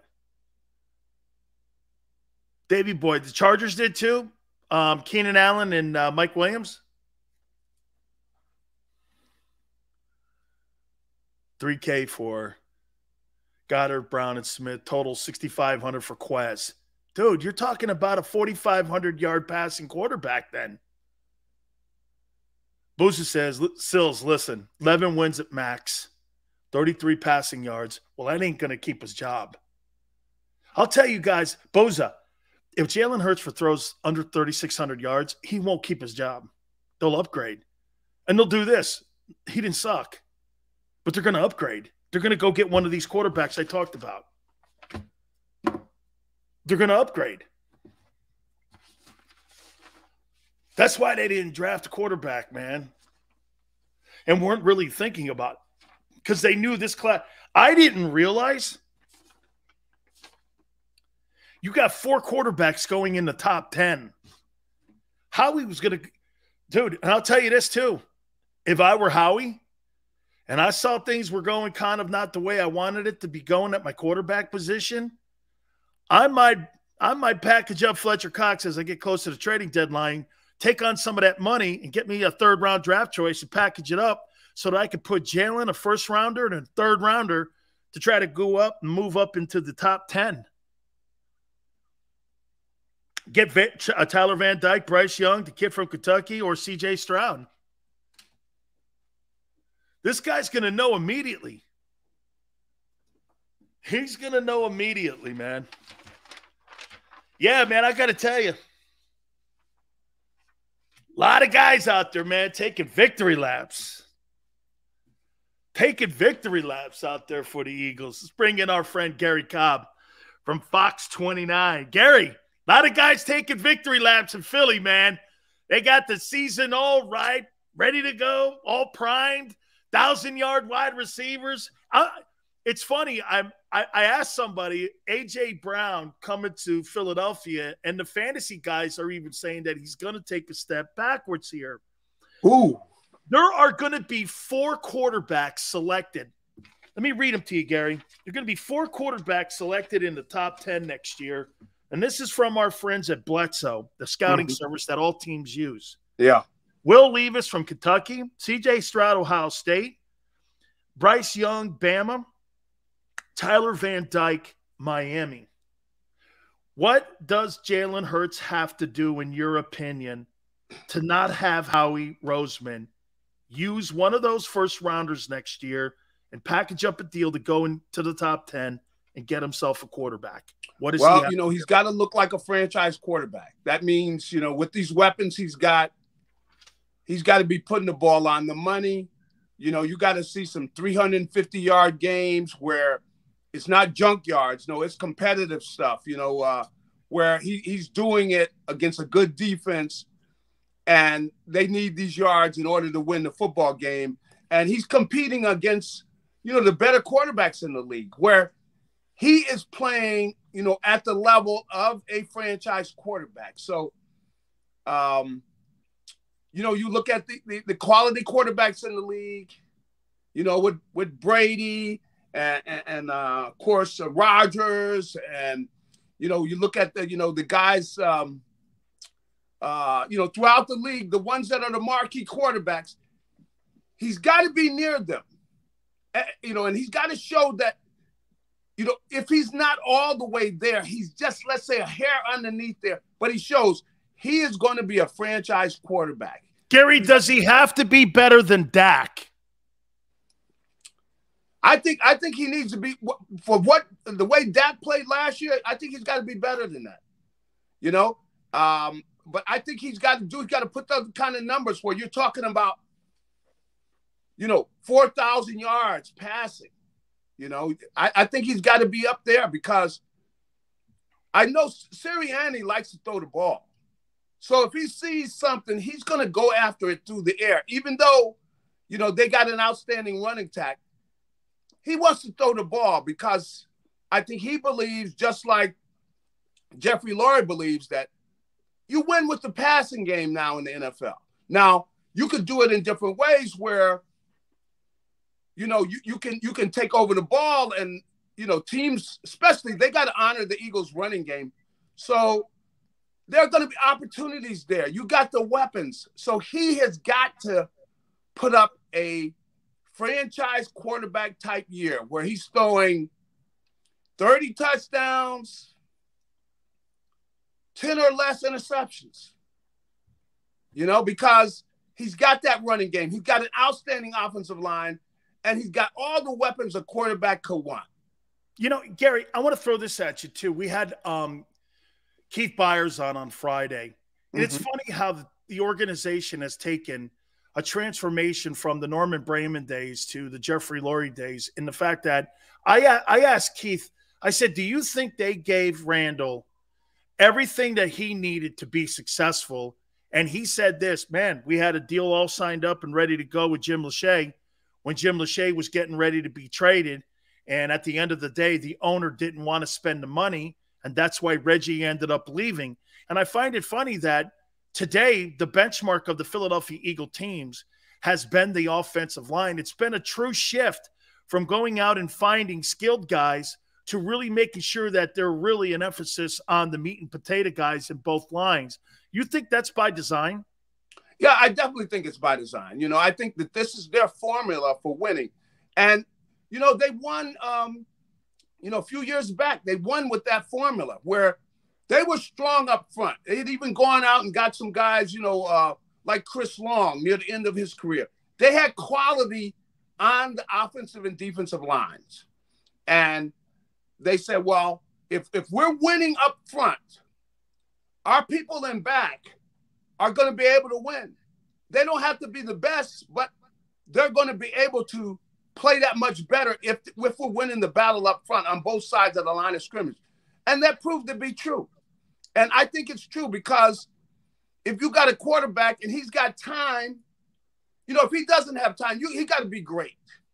And you got certain guys that have been able to do, play at elite levels behind, garbage offensive lines, like Russell Wilson. He did that for years. And that's one of the reasons he wanted out of Seattle, because he was tired of it, Plus, they didn't really feature him as much as he wanted to. But, Jalen is going to have to do this year. He's got to shine, man. I mean, I hear he's working out. He's trying to do and prepare himself to be a guy that comes out there and shines. But he knows he's got to shine, man, because they got those quarterbacks sitting there in the next draft. And the Eagles are going to be salivating at them. Even if he has a good year, they're going to be tempted to draft one of them anyway. I know, and that leads me to my topic to you. I started the show up by saying this. I go, would it bother you if you were a quarterback? Would it bother you if you were a player that the organization has made it almost an emphasis, Gary, to only make sure that they did not extend any of their comments past the 2022 year? Hey, Jalen, even at the combines, Jalen's our quarterback. 2022 is going to be a year for him to shine. No one's mentioned anything beyond it. I know maybe they got a little lesson taught to them by the Wentz deal. I understand all that. But would it bother you if you were Jalen or a player that the organization hasn't fully committed to you? Well, yeah, it's going to be something that bothers you, something that's a challenge to you. But I think he would have to admit he has not sewn down the deal. He didn't sew it down where he didn't go out and just So his performance last year did not solidify his stay as the quarterback of the Eagles, in your opinion? Clearly it didn't, because, see, where the Eagles are at now, they measure everything by a Super Bowl. When they won that Super Bowl, everything's going to be measured by the Super Bowl. Now, the way that they played and he played against Tampa Bay, does that look like a guy who can win a Super Bowl for you? The way he played against Tampa Bay in that playoff game? No. So I don't think he would have any argument with that. I think he knows he's got to get better. He has to play better. And I hope he does. He's got the weapons to do it, man. Absolutely. Jarvis Landry, I threw this out too also. How important would it be to add another veteran wide receiver? Can you imagine this? Look at this, Gary. Yeah. You got both your wideouts. You have Jarvis Landry, you have A.J. Brown, or you have Devontae and A.J. Brown, and you put Jarvis Landry in the slot, and you've got a tight end in Dallas Goedert. Would you be open? Do you think they're thinking about adding another guy into the mix? Because, again, you're like you said, they're building this team for somebody. Yeah. It's either Jalen Hurts or it's someone else. Why not put as much talent as you possibly can? And you could give Jarvis, because he probably only wants a one-year contract, one of those Howie Roseman prove-it-to-me deals. That's right. You bring his ass in here. Yeah. And if Jalen's not the guy, you're going to know immediately. Even isn't the 2022 season not just about winning the East, but it's about finding out as quick as we can if Jalen's the guy? Oh, clearly. I mean, it's probably more priority to find out about Jalen than to win the NFC East, because, that's going to have more to do with how good is Dallas. Let's say the Eagles, if they could win, 10, 11 games, and that's great and everything, but they want to find out about this quarterback situation, because, it's something about the way they built this team. And remember, when they won, a few years back when they won, they didn't have one quarterback. They had two quarterbacks, and the reason they won, some people still say stuff and everything, even, people that are fans of Jalen, they go, oh, we don't need to bring in another guy. Look, when they won the Super Bowl, they didn't have two quarterbacks. They would not have won the Super Bowl. Agreed. They had two. They had two quarterbacks. So, you know, especially if you could get a young guy who's not making the big bucks, then you can afford it. You can afford to get a young quarterback. See, that's the thing, and that's why that's one of the reasons that allows them to do that type of thing. But we'll see what happens. But I think clearly we are going to know whether he's the guy or not, because he is going to be featured. And they got all the weapons. Great offensive line, you know, a true number one, and A.J. Brown, and you got Devontae Smith coming into his own, and you got, you know, good tight end and Dallas Goedert and everything, got a good running game and everything, you know. Now, I'll be interested also to see, you know, Bradbury's out there now, James Bradbury, whether the Eagles do something. Now, I don't know. It depends on how they're thinking. And see, it also gets it. Do they think they can win this thing now? You know, do they, you know, and a lot of that comes down to the quarterback, you know, because they have the other pieces in place. With this defense, you know, they could use, you know, if they had, let's say they would get Bradbury. Let's say they had the guy at quarterback they knew was the guy. I think they would go at it. I think they would go try to get Bradbury, and they would try to, you know, do something, maybe bring in a veteran wide receiver, everything to go after it. You know, Gary, I think you just I think you just nailed it here. I wonder, after Wentz got injured, did they really believe that Foles, a backup journeyman quarterback, could take that team to a Super Bowl? And then once they did, do you think that has now been entrenched in their mind that, hey, you really don't have to have Tom Brady to win this game. You just have to have a guy to get us to the game. And do you really think that they're in this place right now? Because when you have a track record of doing something, you believe your formula works. And you know how organizations are. They're not going to move off it. Do you believe that they think they can actually – because, again, I mean, Angelo asked him on WIP if he thought he had a Super Bowl contending team. I didn't believe Foles as a backup could do it. But now they've got kind of the same dynamic with the O-line and D-line. Do you think they believe that at the NovaCare Center? I don't know that they believe. I think they feel like they got a lot of the pieces in place to win it. Now, I think that they feel like they're not sure about Jalen, you know. And we so you think they're less sure about Jalen than they were about Foles? Oh, well, I without a doubt, because, see, back then, Foles wasn't a journeyman. He hadn't really been around a lot. He had just been a guy who had gotten hurt, you know. But he had been pretty much successful everywhere he'd been, including Philly. What's that? Including Philly when he went 26-3 with the quarter touchdowns to interceptions. That's right. That's right. So he hadn't been a journeyman. So they were very confident in Nick that if he got on a roll, that he could get it. And he got hot, man. He got hot, and you know he shocked the world. So they were not shocked. They believed it in Nick Foles then, because he was a much younger guy then, and he had shown glimpses. And he's a streaky quarterback. He's the kind of quarterback, he gets hot as can be, and that's like Eli. And you know what? He's probably a better backup than he is a starter. I mean, he could come in, and he's got the confidence, come in and gets on a roll, and that's what happened then. As for where they really think they are right now, I think they think they're getting close. See, that's why they're so eager about the quarterback, because they feel like they've made some moves to get them close to where they feel like they're in the running. So it's going to be interesting to what they do, boy, at that quarterback position. But, you know, he's got his shot, man. He's just got to go out there and let it go, man. He's got to have the year that I think he feels like he's capable of. And you can see the way he's talking. He is he's working, and he knows these areas he's got to improve in. So it's going to be interesting to see if he gets it done or not. Gary, a couple questions on the other side of the ball with defense. Jonathan Gannon, do you think with these new additions, we'll see more blitzes, we'll see more pressure, or do you think they're going to stay in the same umbrella defense until they figure out that second cornerback position and maybe another linebacker? How do you see this thing evolving here? Because they've added quite a few components to that side of the football. Well, they like to run that five-man, lineup where they have five guys, at least there's opportunity. They got five lining up there to come after the quarterback. I think they're going to be more aggressive. I clearly think they are. I think that's more of him, but, they're going to have to, find something to do on that other side away from Slay. They got to find an answer there, but I still think they're going to be aggressive.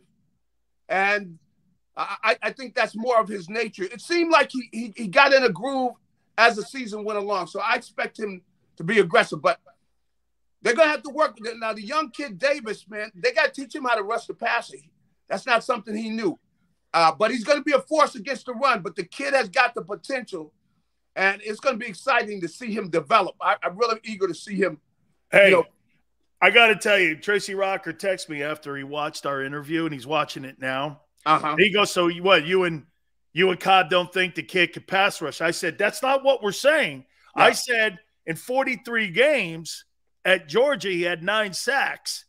That's not overly productive for the 13th pick in the draft. I mean, you can't take the first-round pick off the field on the money down because, Gary, as you know, a little different than when you and I played because the feature backs aren't in the game any longer. That's right. The money down in the NFL used to be first down.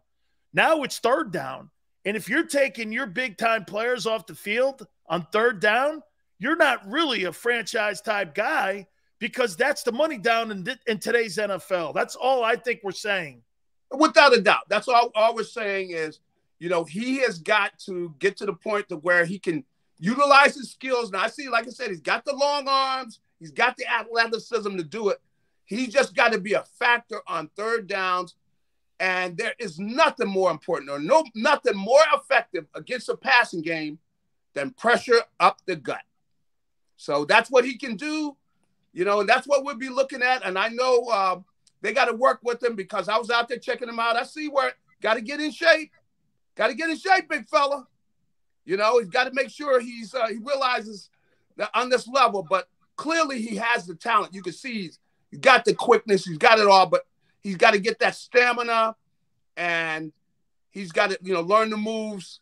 But I think he can do it. I don't think he's going to start. I think they're going to put him. I think they're going to put him in that 3-man rotation. And Gary, like I told you last week, you got one guy making 12.7 in Hardgrave. You got another guy making 14.4. Yeah, you ain't sitting $30 million. That's right. On the bench there for a kid who's learning how to do third down pass rushing. You're going to use him more on first and second down. And again, I think that kind of goes back to what you and I were saying. What kind of impact do you have? Hey, run stopping is important in this league. I get that. But to me, I think the guy we're really going to have to circle is Nakobe Dean. What impact do you see him having, and what role do you see him having on this team?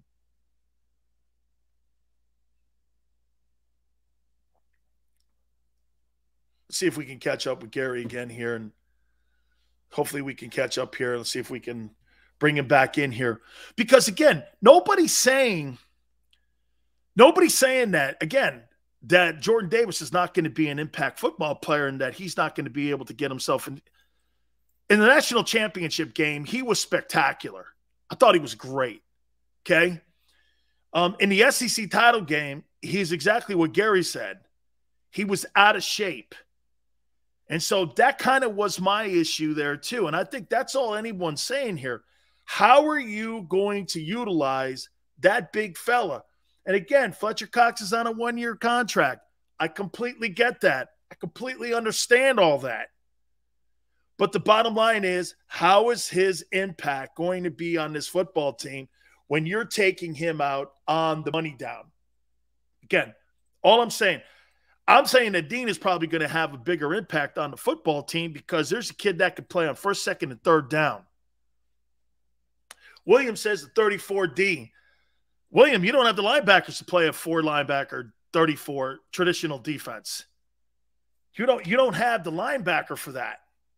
You just don't. So let's bring Gary back here and ask him on the impact. Just a couple last questions for you, Gary. The impact you think Dean has on this defense will be what this year? I think he's going to be in there. He's going to be playing a great deal because his skill set, I think, works with what they ask you to do now as a linebacker in the NFL, where he's going to be doing a lot of covering. He's going to be able to work behind that big line. They're going to keep him free, so he'll be able to go around and make tackles. And one thing I can see is the kid is smart.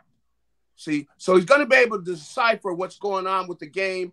And he's talking about studying formations and everything, which is part of the NFL. You got to know formation. What do people like to do out of different formations? Teams have different personalities. So I think he's going to be on the field a lot because he fits into what is needed at the linebacker position. Plus, you know, he's not that big, but he's gonna have these big guys in front of him. They're gonna keep people off of him, and they're gonna be worried about, you know, the guys you're talking about with, you know, Fletcher and all these guys up in front. So he's gonna get a chance to do his thing. And like I said, the kid is smart. He's already talked about studying, you know, and that shows that he was kind of playing on a pro mentality on the college level. So I think he's going to be able to go in and he's going to play a lot early on. Last question for you. Miles Sanders, give me your scouting report on him. Do you think he's good enough to be in this role in this offense on what they're going to ask him to do? Or do you think they need a different type of bird in there? I was thinking somebody like when LeGarrette was in the building, he was a great red zone guy, LeGarrette Blount. But then when you had Leonard Fournette on the open market, I'm like, here's a guy that caught 77 passes, could run 1,200 yards. That's the kind of guy the Eagles, in my opinion, need. They got to get that screen game going. And I see Sanders not really, you know, involved in any of the screen game. What's your assessment on him? Well, you know, he's got to get to the point where, look, he's got to catch the ball. If you're going to play in this offense, they're going to throw you the ball. So you got to catch the ball. And he's gotten to the point where he just – at times he'll put the ball on the ground and he's dropping passes and things. And, you know, his timing with the screens and things. So that's where he's got to make the type of growth. And I don't see them re-signing him for a long deal. I don't see that, you know, because he hasn't proven he can do this. And they've had success with guys like Boston Scott and the different backups they have. So I don't think the Eagles are going to put a lot of money into a running back. And I think Miles will probably be out of here after this season is over, and they'll be dealing with, you know, backups. They'll be dealing with guys that are alternating because they feel like, look, all these guys have had success behind this line, so why do they need to pay a fortune to a running back? So they're not going to. They're going to do what they do in Denver. They're going to go by committee and just bring guys rolling in there. Gary, I appreciate it. It's getting closer and closer. I mean, I can't wait to see what happens and how this whole thing shakes out. Gary, thank you, my friend. All right, have a good one. You got it. Gary Cobb from Fox 29. Gary Cobb said something very interesting. And I'm going to throw this off of you. You're telling me the front office had more faith in Nick Foles than Jalen Hurts. They believed that Foles could win a Super Bowl. Do they believe that Jalen can? I want to hit on that because I never thought about it. All right, Morgan & Morgan. Proud sponsor of the National Football Show. And also, this is where the fee is free. Folks, I've been telling you this now. Choosing an attorney when it comes to personal injuries is one of the most important things you could possibly do. You know how many insurance firms out there try to take advantage of people who get injured on the job or hurt on the job? They do it every day. Morgan & Morgan will not tolerate that. They're the biggest law firm in the world, okay? They are going to go to battle for you when it comes to personal injury and personal liability. They're going to take care of what they do for you because this is who they are, for the people. It's not a slogan. This is what they've become because this is a creed that they believe in. The last 30 years, they've collected over $13 billion in compensation for their clients, which means this: they battle and battle and battle for you. With over 800 attorneys across the country, the army of attorneys that they have in the offices in Philadelphia, New York, Florida, all across this great country, they're going to go and do what's right for you and your family by getting that fair compensation. That's what they are, and it's who they are. Look, the call is free, 800-512-1600. The consultation is free, 800-512-1600. Nobody goes into a courtroom and intimidates Morgan & Morgan because they're going to get the fair compensation for you and your family. That's 800-512-1600. And do me a favor, when you call Morgan & Morgan, tell them Big Sil sent you. After a car crash, the big insurance companies you see advertising on TV, they may try to downplay your case and might say it's only a fender bender or it's just a herniated disc. I worry that some law firms fall for this BS. Not us. We put ourselves in your shoes and ask, what would it be like to be in your pain for the rest of our lives? $1 million wouldn't be enough for me. There's only one Morgan & Morgan. ForThePeople.com.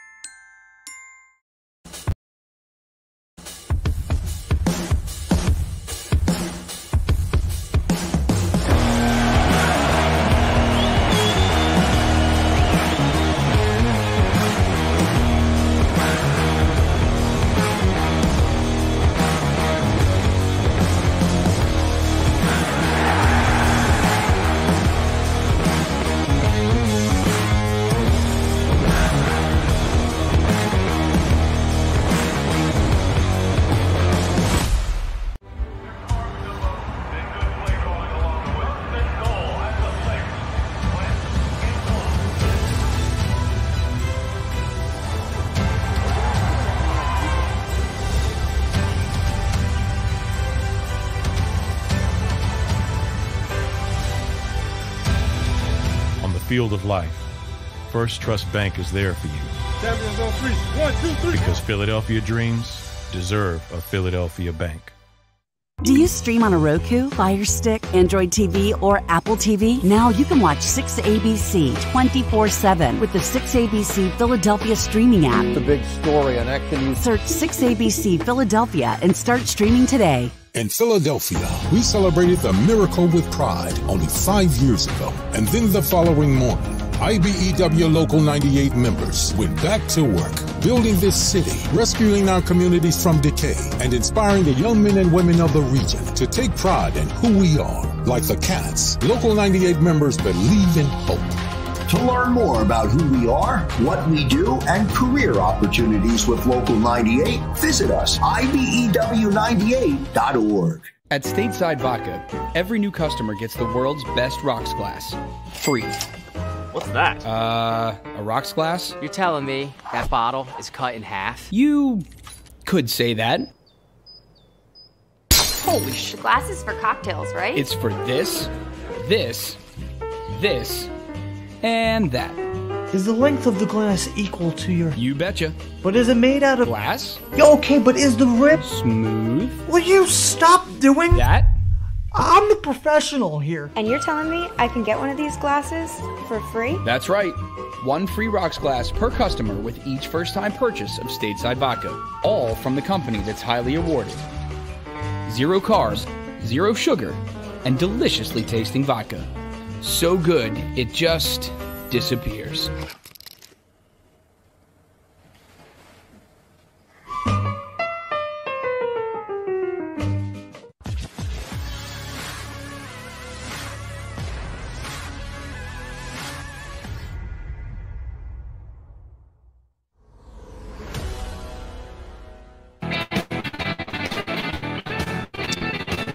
Welcome back. National Football Show. It's your boy Big Sills. Hit the like button. Thank you very much, guys, for jumping aboard with us. We really appreciate it here on this Monday. Isn't it fun, sports? I told you this at the top of the show, too, when we opened up an hour ago. Okay? I told you, man. There's nothing ever boring in sports. There's so much going on. Even the stupid NBA. Hey, and you know what?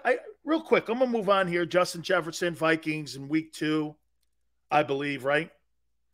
Some of the schedule, I love how the NFL does all their stuff, too. They kind of just leak out things. Thursday, the full schedule comes out. Please, let's have Washington. Okay, I'd love to have Carson Wentz week 1 versus the Eagles. How would that not be awesome? I'm praying for that. But sports is such great theater right now. It's really the last true reality television show that everybody enjoys watching. You just don't know, man. Okay? And it's not like wrestling where there's the theme. You know what I mean? This whole thing plays out right in front of your life, the way we watch these teams, the way we root for these teams. Hey, by the way, too, man, I'm looking forward to Aikman and Buck on Monday Night Football. Probably be the best crew they've had in there in a long time. I'm looking forward to it. They're probably going to put a lot of good games on Monday Night Football now with that crew. So I can't wait to see it. It's going to be very interesting to see. Okay. Oh, by the way, so it's week 2, right? You get a chance to look at Justin Jefferson. And you get to be reminded when you see Jalen Reagor on that team, what you could have had. And by the way, do you know who the second-ranked wide receiver is for fantasy guys? Justin Jefferson. They think he's going to put up another spectacular season. And I'm telling you, that team rolling into the link, guys, Thielen on the other side, Jefferson on the other side, Dalvin Cook in the backfield, and Kirk Cousins. You don't really think you have a better offense than the Vikings do you? You have a better O-line, but you don't have better skilled people as a group. Justin Jefferson or A.J. Brown? Here, Justin Jefferson or A.J. Brown, who would you take? Who would you take?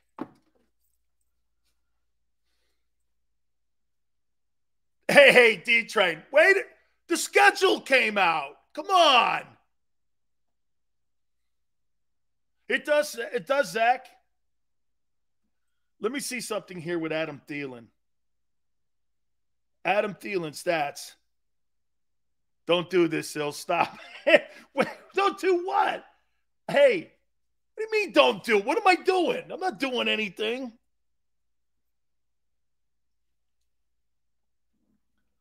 So here's Thielen's numbers. 967, 1276, 1373. He got hurt in 19, went down to 500 yards. 925 and 20, and got hurt last year where he had 800 yards. Let me see here. 1, 2, 3, 4, 5, 6, 7, 8. So in 1, 2, 3, 4, 5, 6, in 6 seasons, truly starting, he's got 59-66. You think Devontae and him are pretty comparable right now? Who's got a better wide receiving core, Vikings or the Eagles? You better chill, Sills.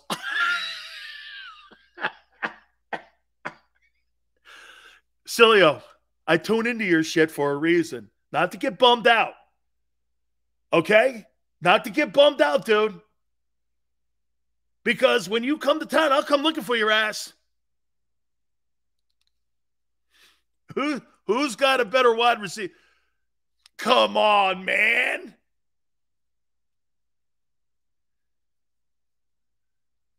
Duck says, I think it's, hey, by the way, I think it's the Vikings, but I think I'm with Duck. I think it's the Vikings, but really close. That's a good thing. You're in a conversation with the Minnesota Vikings wide receiving core. That quarterback has 6 seasons of 4,000 passing yards in 10 years. You've had one guy go 4,000 yards. Jefferson has 3,000 yards in 2 seasons. Now I see why you guys want me to stop. I'll take Jalen Reagor. No wonder the Vikings are laughing. Holy shit. He's got 3,000 yards in 2 seasons. I'm going to leave that alone. Wait a minute here. Real quick before I move on here. Oh, I got a great topic at the top. You think Jalen Hurts is better than Kirk Cousins? Let me. Do you think 196 catches, 3,017 touchdowns? That's spectacular. Tony says no. Manster says no. No, I can't do the Sally, Jesse, Raphael, Tony. My wife hated him. My aunt screams at me too. You can't buy a decent gosh dang pair of glasses? I'm too cheap unless they're free. Matt Hatter, you think Jalen Hurts is a better quarterback than Kirk Cousins? No, if you're a smart person, no. Not right now. Hurts can be a better with improvement. Zach, you think he improves enough to be a better passer than Kirk Cousins? You haven't had a 4,000-yard passing person in the history of your team but one dude, Carson Wentz. I don't think he ever will be better than Kurt as a passer. Now, could he be better overall and running and moving the sticks and shit? Yeah. Canjo. Yeah.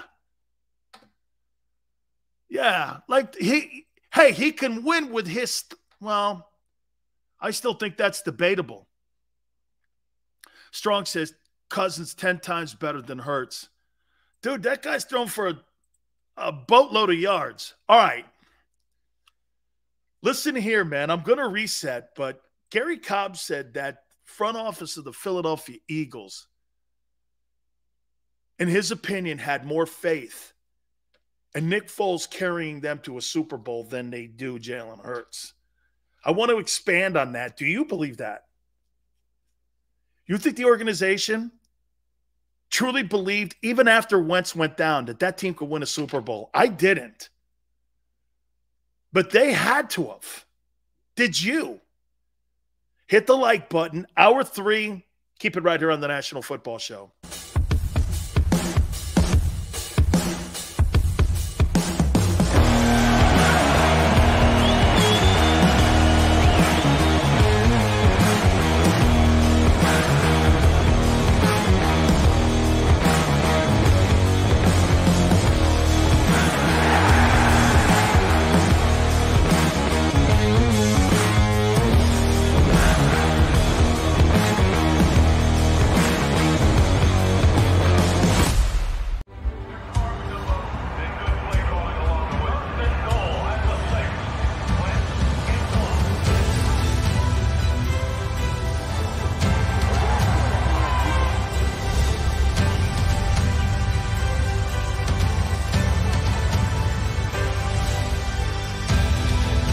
Field of life, First Trust Bank is there for you.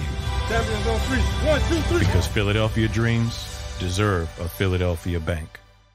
Do you stream on a Roku, Fire Stick, Android TV, or Apple TV? Now you can watch 6ABC 24/7 with the 6ABC Philadelphia streaming app. The big story on Action News. Search 6ABC Philadelphia and start streaming today. In Philadelphia, we celebrated the miracle with pride only 5 years ago. And then the following morning, IBEW Local 98 members went back to work, building this city, rescuing our communities from decay, and inspiring the young men and women of the region to take pride in who we are. Like the Cats, Local 98 members believe in hope. To learn more about who we are, what we do, and career opportunities with Local 98, visit us, IBEW98.org. At Stateside Vodka, every new customer gets the world's best rocks glass. Free. What's that? A rocks glass? You're telling me that bottle is cut in half? You could say that. Holy shit. Glass is for cocktails, right? It's for this, this, and that. Is the length of the glass equal to your... You betcha. But is it made out of... Glass? Yeah, okay, but is the rip... Smooth? Will you stop doing... That? I'm the professional here. And you're telling me I can get one of these glasses for free? That's right. 1 free rocks glass per customer with each first-time purchase of Stateside Vodka. All from the company that's highly awarded. 0 carbs, 0 sugar, and deliciously tasting vodka. So good, it just disappears.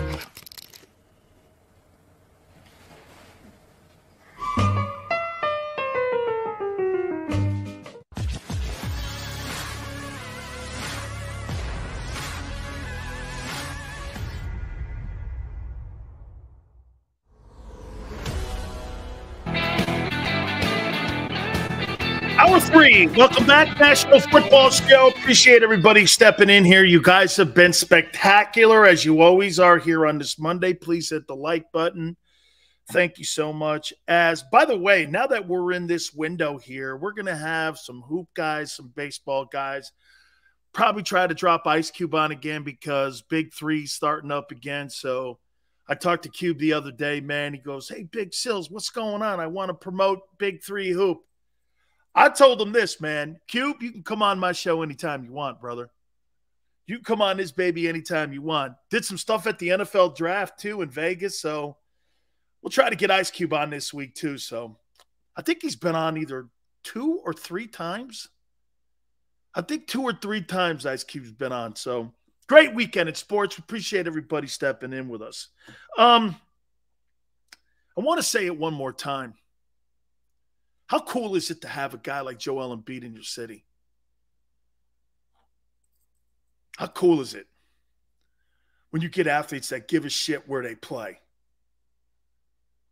Dude, man, if I'm at the Wells Fargo Center, man, I'm doing this. This guy's my favorite hoop player. This guy's putting himself in the same room with Allen Iverson and Malone, Dr. J and Barkley, Mo Cheeks, stuff like that, man. Putting yourself in a conversation where people remember you. Hey, they're going to go like this. Hey, that's the guy that got hosed out of the MVP. Joel Embiid is the MVP of Philly right now. What would you rather have? The MVP in a city that will embrace you for the rest of your life and remember your legacy? Or would you rather be a dude that wins an award that's hollowless? Some people walk into cities, win awards, just walk out, no one remembers them. There's certain dudes like Cal Ripken, Baltimore, Tony Gwynn, San Diego, Derek Jeter, Yankees, Brady, Patriots, Kelsey, Eagles, Schmidt, Phillies, Clark, Flyers. Look at the names that I'm naming to you. That's right, Chris. It's a different level. First name that comes to mind when I think of the Flyers. It's 2, unfortunately. I don't want to sit on a fence, but I think of Bernie Parent and I think of Clark. I don't think of anybody else.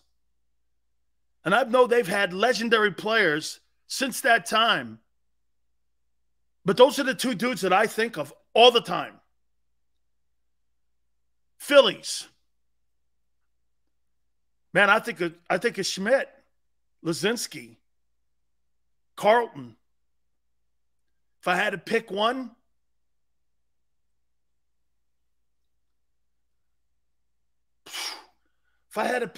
Philly,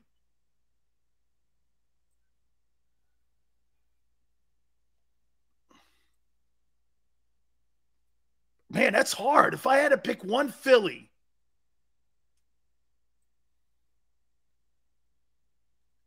man, Carlton, when that year he won 27, they sucked. The Phillies sucked. Dick Allen's my favorite player, though. Okay, I told you, I showed my baseball. I showed my baseball signed by Dick Allen.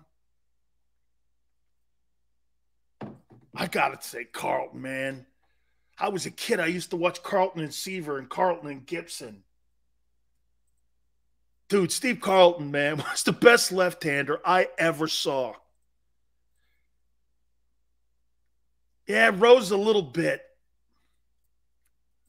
I'm going to have to – hey, if I had to – that's right, man. My Mount Rushmore. I never thought of that. Clark's my guy. I know Bobby, too. He's my Flyer, my Philly.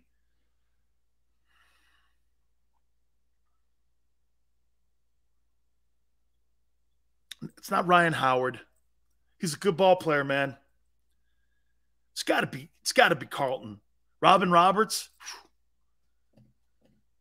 Yeah, man, I'm going Carlton. Carlton for me.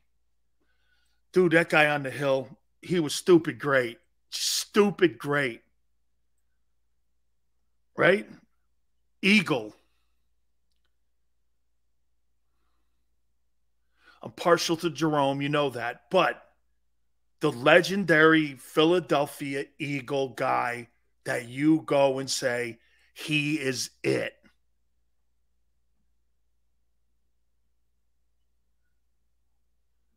Bednarik or Reggie? Who is it? Bednarik or Reggie? Both? Oh, no. One's a champion. Bednarik or Reggie? Reggie? Reggie. That's such an honor.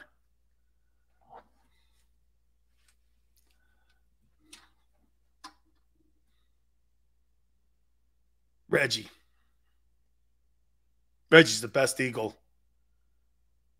since 1960. The best Eagle since 60. It's not close, actually. There's no one that close. Because he's the greatest D lineman of all time. You can make the argument him and LT are the greatest defensive football players of all time. If you flipped a coin, you're not losing either. It's one of those when you flip a coin, Reggie or LT, you're not losing the coin flip. You're just not losing the coin flip. Dude, Dawkins was a great player, but let's not get crazy here. Let's not get crazy. And Sixer, the greatest Sixer, I think you're going to be shocked when I say this. Wilt won it in 67, led the NBA in assists that year, believe it or not.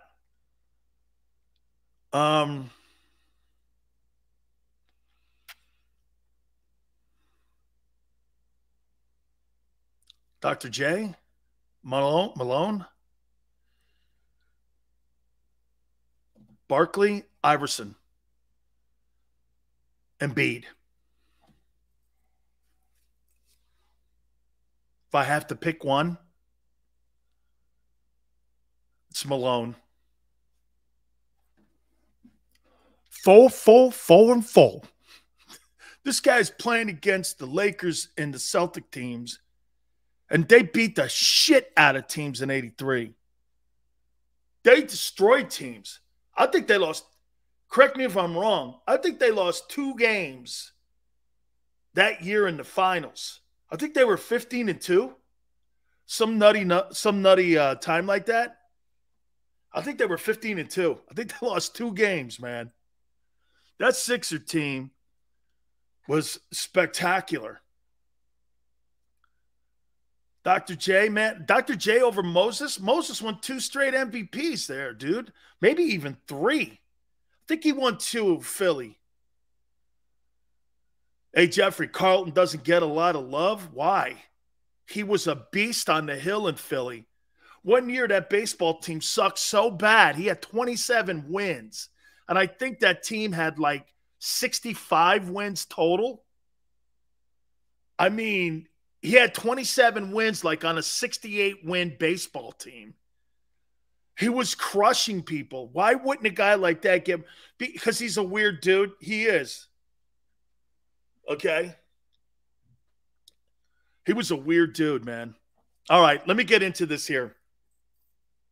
I never thought about that. That's my first time I've ever done that. 57 wins strong. So they have 57 wins the year Carlton won 27 ball games. He's 3 away from winning 30. Okay? And they only won 57. How you doing? Yeah. Man, that's got to be one of the greatest differentials of all time on an impact on a pitcher. Dude, that guy was sick great. Every time he'd roll into Shea, man, you snuck over if you were a Yankee fan watching him and Seaver go. Game was over in 2 hours. Both these guys going 9 innings or 8 2/3, and the game was over. The game was over, dude. McGraw would come in for the Phillies, and McGraw was a former Met too. One that was part of that 73 team. Oh, man. Dude, those are great times. Love that. All right. Hit the like button.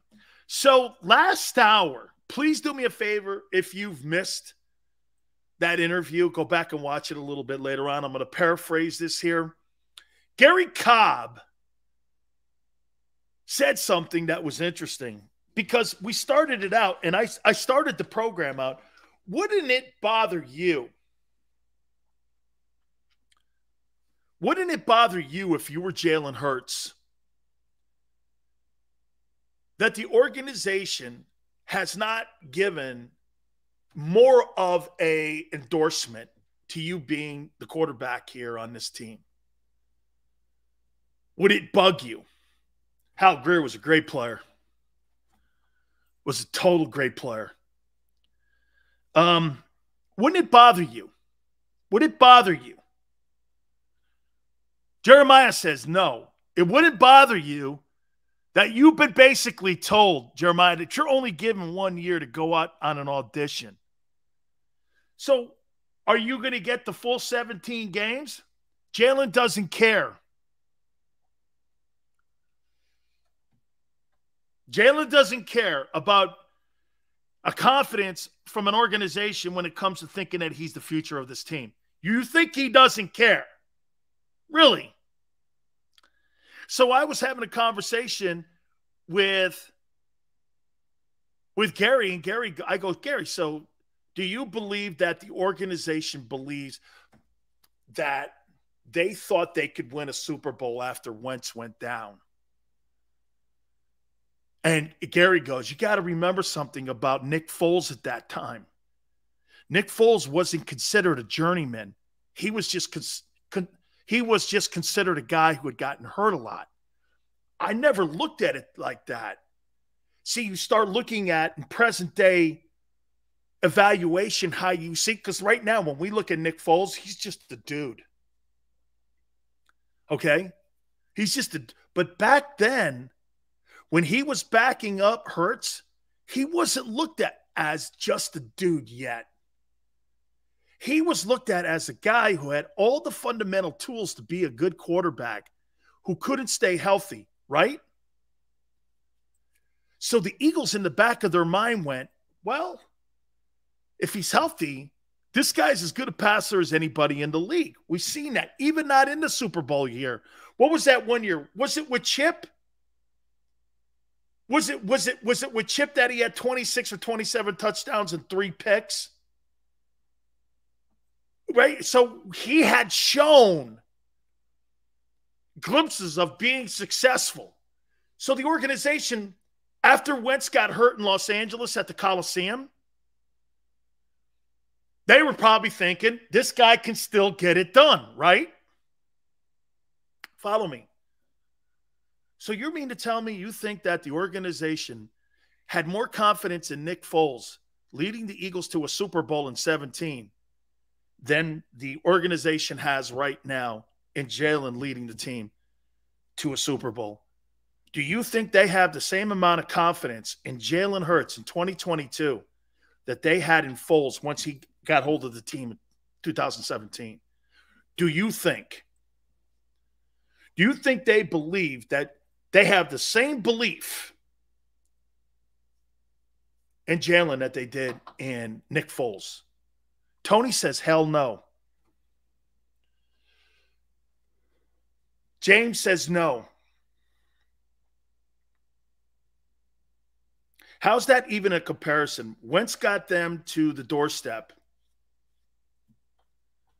The comparison is that they haven't endorsed Jalen Hurts in any way whatsoever. They just said, here's 2022. That's not an endorsement. They couldn't find anybody better. That's not an endorsement. Do you think the Eagles believe they can win a Super Bowl? Okay, I'll make it simpler for you. Do you think they can win a Super Bowl this year with Jalen Hurts like they did after Wentz went down in 17? Do you think they believe this guy can carry them to the Super Bowl? Where's the Super Bowl played this year? Where's the Super Bowl played? Is it in Vegas?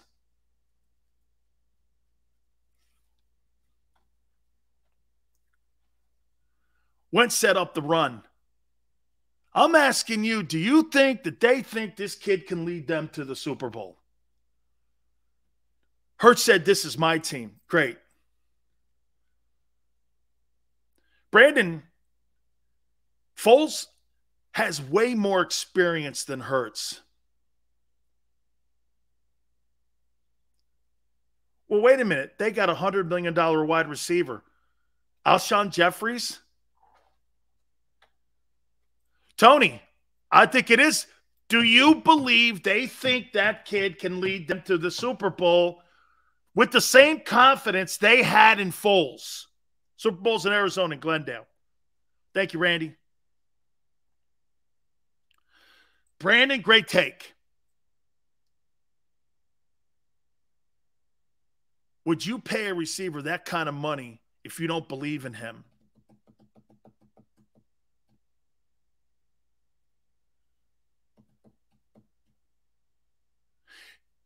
That's a great take. Because, Brandon, I might not be building the team for him. I've heard other guys on this channel say that. They may not be building it for him. You know what? Let me ask you something here, and I think we're hitting on something great here. Do you think that Howie Roseman and Jeffrey Lurie had tremendous confidence always in Doug Peterson? Do you think they always had great confidence in Doug? Because I'm going to make a comparison here.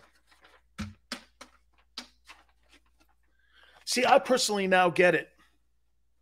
I have officially arrived. Okay, watch this. That organization believes that organizations build championships, not players. They've got the Jerry Krause mentality. Howie Roseman looks at players and coaches as interchangeable commodities and assets. They believe, like the Bulls believed during the Jordan era, that organizations build it and win it. His actions, his drafting, his comments, his victory laps, his victory parades, the way he handles himself, all speaks to who this is and what he is. The Eagles as an organization don't believe that players win titles. I'll take that back. They believe in the players that they put on the field at a respected time win titles. So if Doug Peterson didn't have the confidence of the owner or the general manager, what makes you think that Howie is not building this team and saying this? If he can't get it done, we're just going to find another guy. He's an interchangeable piece. Howie's building this team to be a Super Bowl championship team. And he has now put the quarterback on the clock. He's now officially in the sundial. He's turned the sand now. If this kid gets out of the gate slowly, do they have a quick or do they have a slow hook for him? You're right. You spent $100 million on a wideout. You're not going to sit around and fart around for a whole year figuring out whether or not that kid is the guy or not. They'll put Gardner Minshew's ass in there. They'll do something. They may even tank the year if it happens so they could get a better pick to get one of these quarterbacks. The Philadelphia Eagles 2022 season is going to be in the first 8 games of the year. Okay? It's going to be in the first 8 games. They're 4-4 at the halfway mark. That's not going to cut it. That's not going to cut it. And you'll see decisions being made.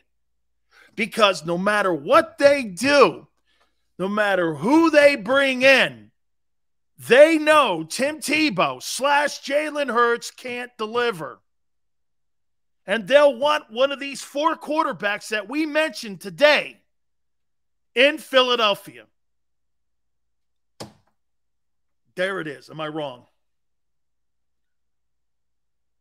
Carson Strong, please stop.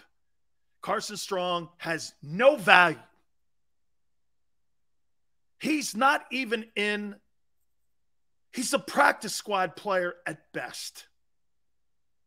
The backup quarterbacks are always some of the most popular guys. He's a nobody. your future is in one of these picks.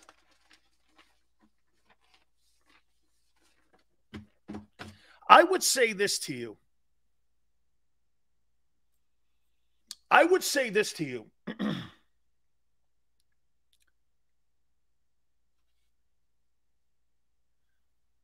Do you think Howie looks at Jalen and says this? Watch this. This is how the owner and Howie talk about Jalen. And you tell me if you think I'm off base. I'll listen to you guys. I always do. Chuck says the front office lacks patience.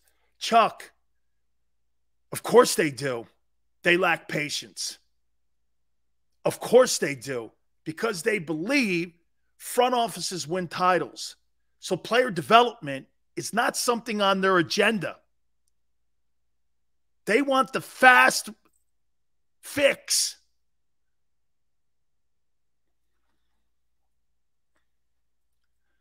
Do you think they look at Jalen and say this between the two and the doors, owner and GM?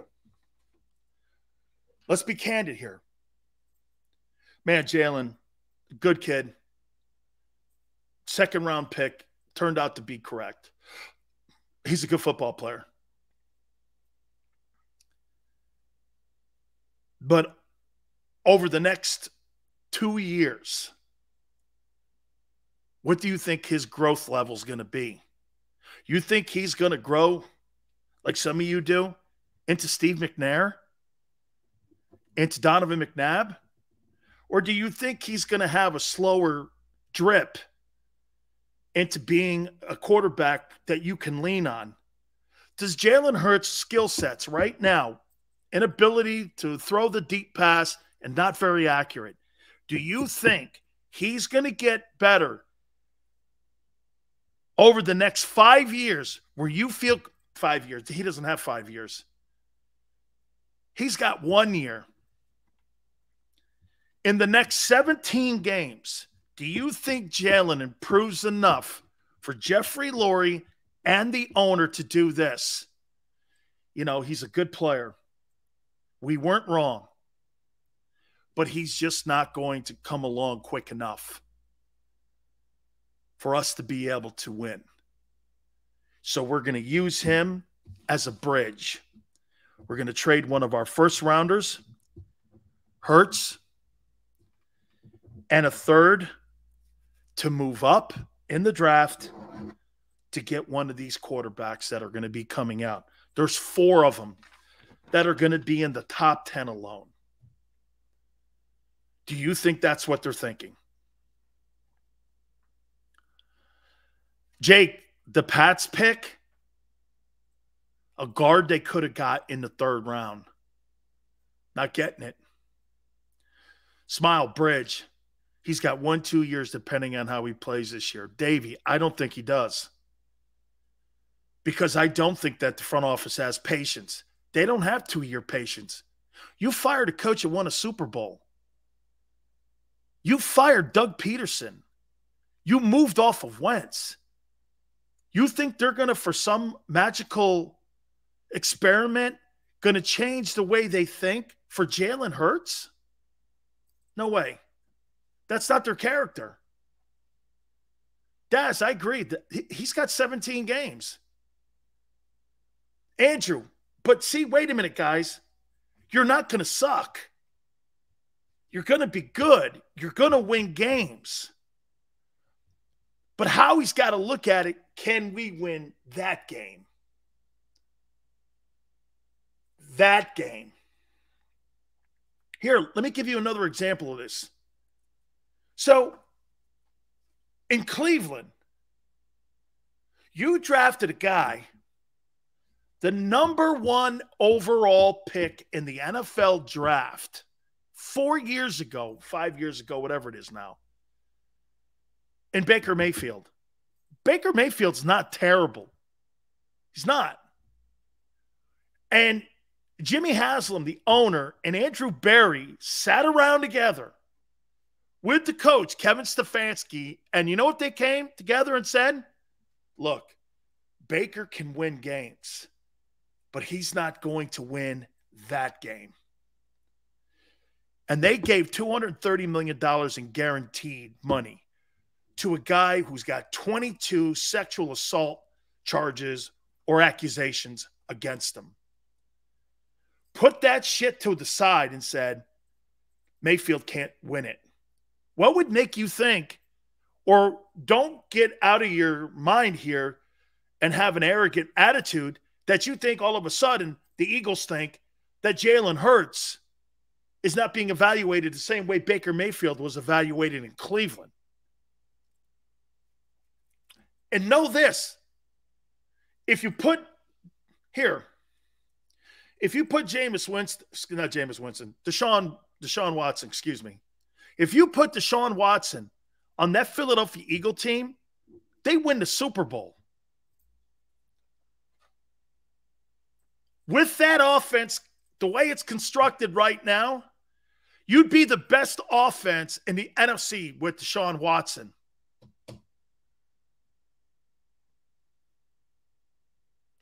Brandon says, do you think Deshaun Watson could play that game? Hasn't done it yet.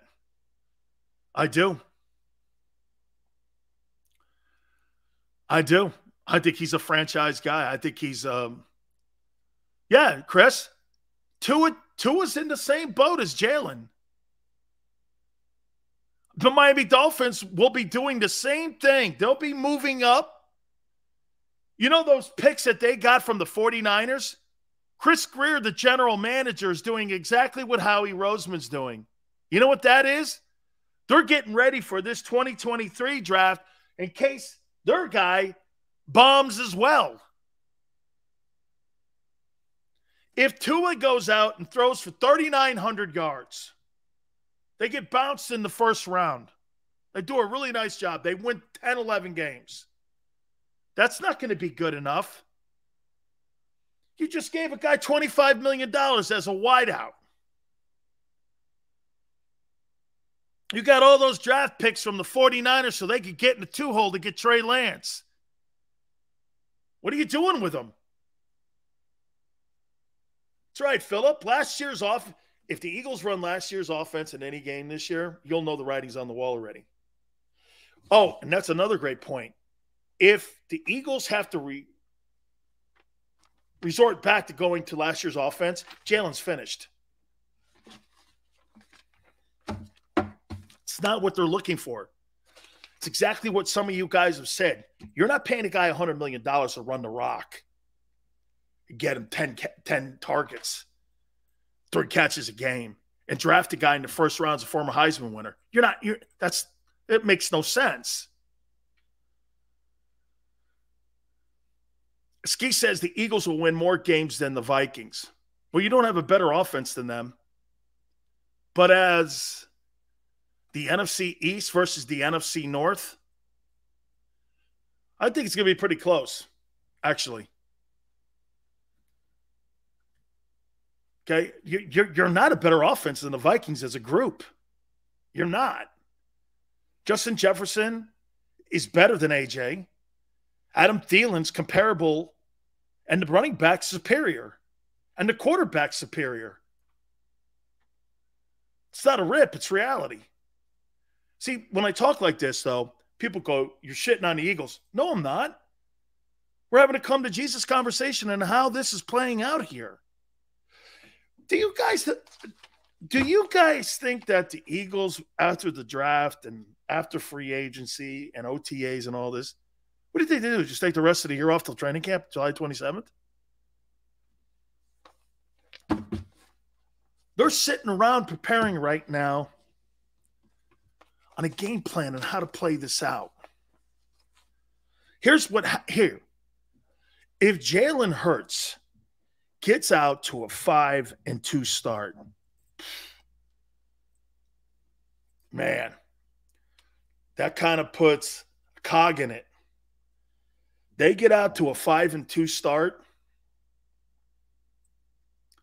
and they look good.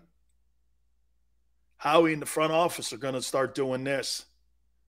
Don't think sabotaging. And it's not beneath you guys to sabotage your season. that Nate Sundfeld shit that went on 2 years ago at the end of the season, don't think they'll not sabotage things, because they have. That's self-sabotaging. Nate Sundfeld. Hey, we want to, and hey, when Doug even said it, I felt so bad for him. I wanted to text him. Dude, you don't mean that. We wanted to take a look at him at the final game. Come on, man.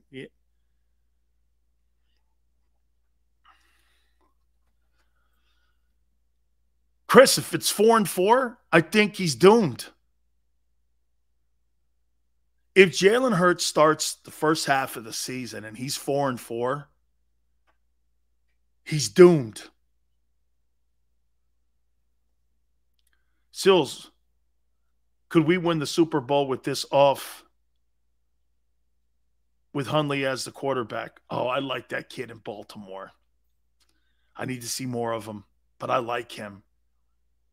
That kid Snoop, is that his name? God, I like that kid. That kid stepped in for Lamar Jackson last year. That kid can ball, man. I talked to Kyle Whittingham at Utah, too. He said best competitor he's ever been around. The kid could play. Get the name right? Studfeld. How about Stiffeld? I think it's more stiff. Eric, I thought he could play. Samuel says 4-4.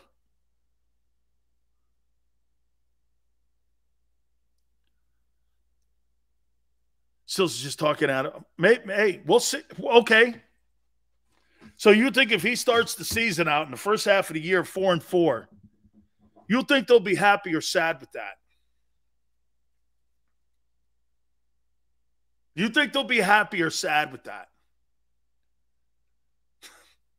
4-4. Last year after 7, you were 2-5.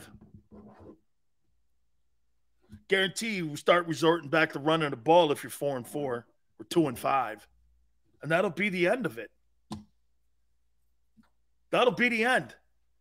If they're not 5-2, something like that, 6-2, they're going in a different direction. They want to see massive improvement here, because they, according to Gary, they think they're close. 4-4 and 3-4 or 3-5, they ain't gonna cut it.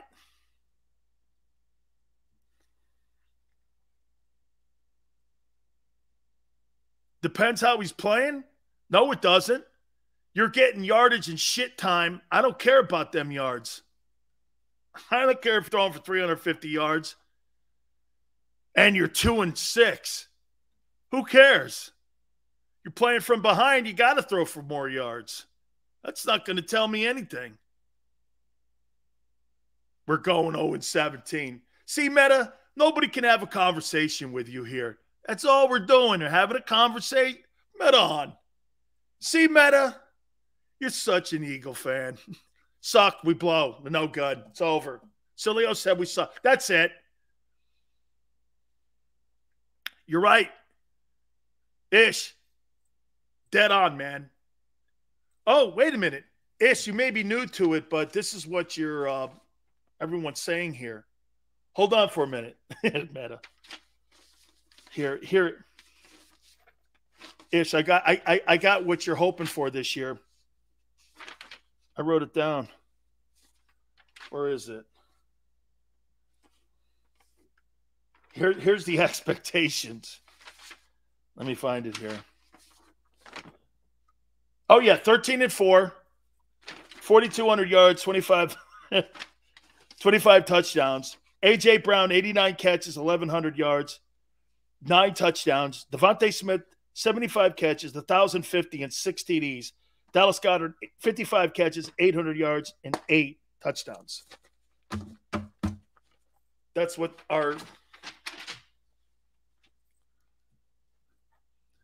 we're expecting this year. I'm talking about 4-4. Got to go 4-2 in the division.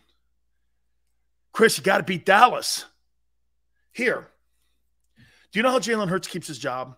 I'm going to tell you exactly how I'm going to write it down because you know me with CTE.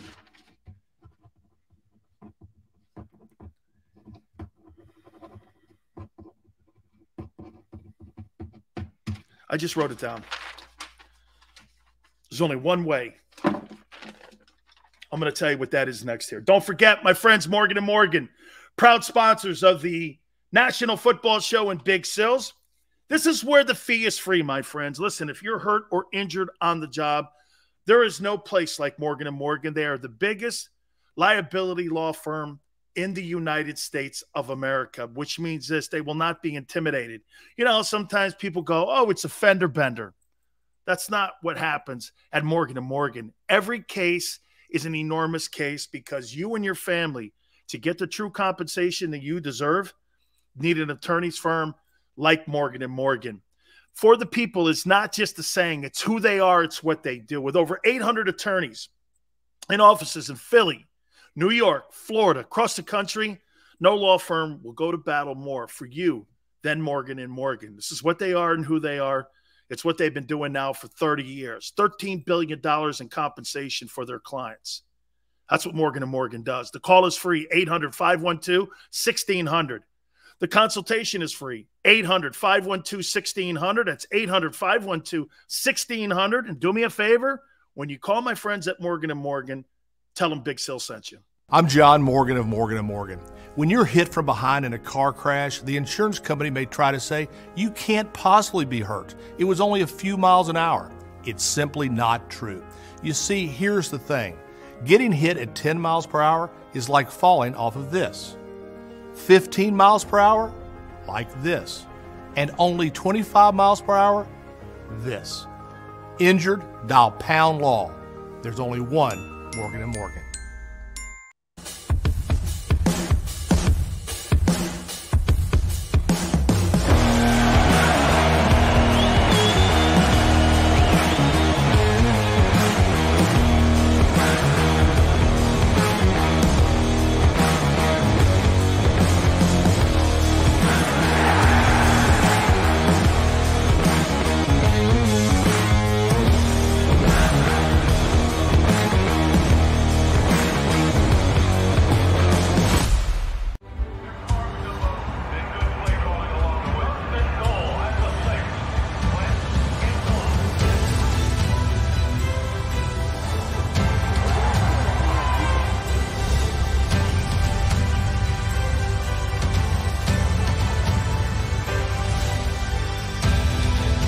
Field of life, First Trust Bank is there for you. Champions on three. 1, 2, 3. Because Philadelphia dreams deserve a Philadelphia bank. Do you stream on a Roku, Fire Stick, Android TV, or Apple TV? Now you can watch 6ABC 24/7 with the 6ABC Philadelphia streaming app. The big story on Action News. Search 6ABC Philadelphia and start streaming today. In Philadelphia, we celebrated the miracle with pride only 5 years ago. And then the following morning, IBEW Local 98 members went back to work, building this city, rescuing our communities from decay, and inspiring the young men and women of the region to take pride in who we are. Like the Cats, Local 98 members believe in hope. To learn more about who we are, what we do, and career opportunities with Local 98, visit us, IBEW98.org. At Stateside Vodka, every new customer gets the world's best rocks glass. Free. What's that? A rocks glass? You're telling me that bottle is cut in half? You could say that. Holy shit. The glass is for cocktails, right? It's for this, this, this, and that. Is the length of the glass equal to your... You betcha. But is it made out of... Glass? Okay, but is the rip... Smooth? Will you stop doing... That? I'm the professional here. And you're telling me I can get one of these glasses for free? That's right. 1 free rocks glass per customer with each first-time purchase of Stateside Vodka. All from the company that's highly awarded. 0 carbs, 0 sugar, and deliciously tasting vodka. So good, it just disappears.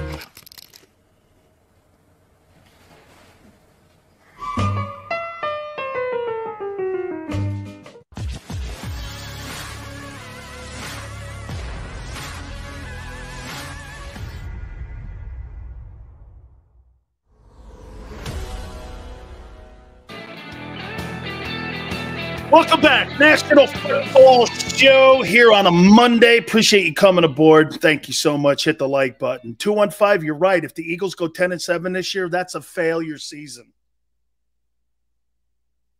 He's right. 10-7's failure. 10-7? Great. Hey, you made it to the playoffs. Congratulations. And?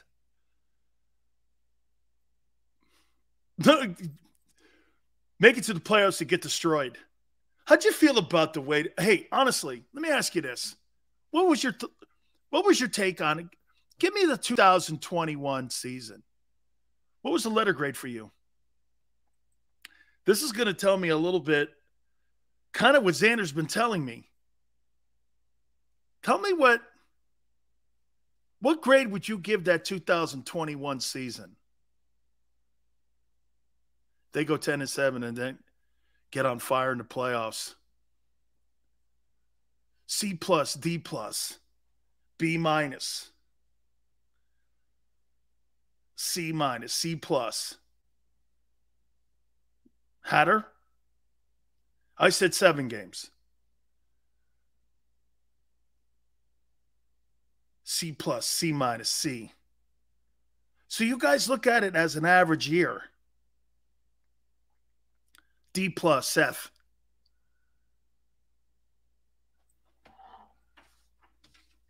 C.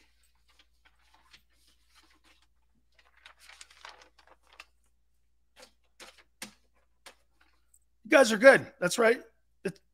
B-, no way. B- is a second round game. C+, wait a minute though, Chris. Well, this was Jalen's first. I don't give a shit, man. This is not tryouts. Well, we had a first-year quarter. I don't care. I don't care. So what, are we on a GI Bill now? Or what are we on, a mortgage payment here? Well, for good in 4 years or 5 years from now. This year, as long as we play well and get into the playoffs, this is part of the growth. What do you think this is, like growing a tree? You're supposed to be good every year. It's the NFL. Well, we had a good, quarter. I don't care. That's why these guys make all this money. That's why you're getting paid as a professional.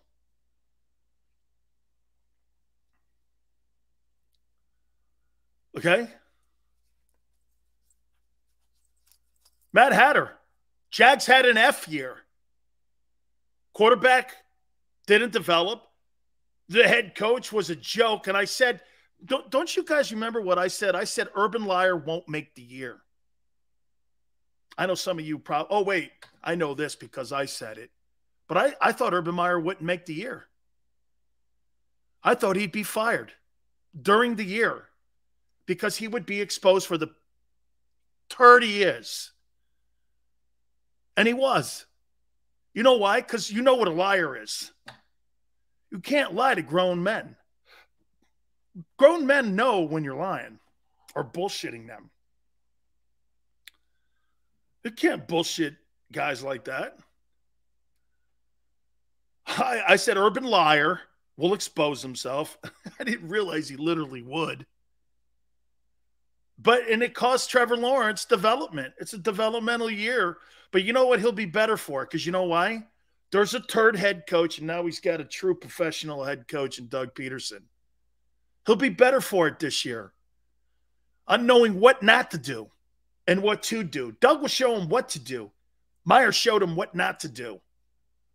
When you can, in my opinion, Trevor Lawrence will learn so much in these next 17 games and over 34 games.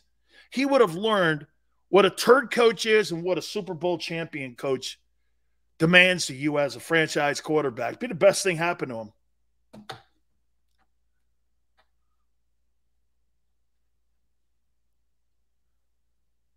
Dude, if you win 13, 14 games this year, that'd be amazing. Do you get rid of a playoff winning quarterback?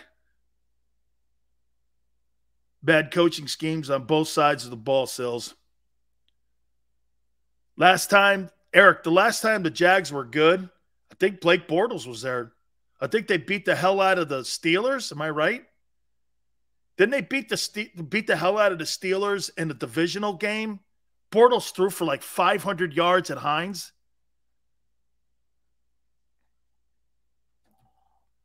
The Jags are in for a facelift. In my opinion, I think they're in for a great facelift. Seth goes, I'm super worried about Gannon's D. Seth, hang on here. You basically got 2 first-round draft choices here. You've added Hassan Reddick. Come on now. Gannon needs a CB2 for sure. And in my opinion, I'd like to have another backer in there so when you go to a 34 look and you got backers that can play and scrape, I'd like to see more of that.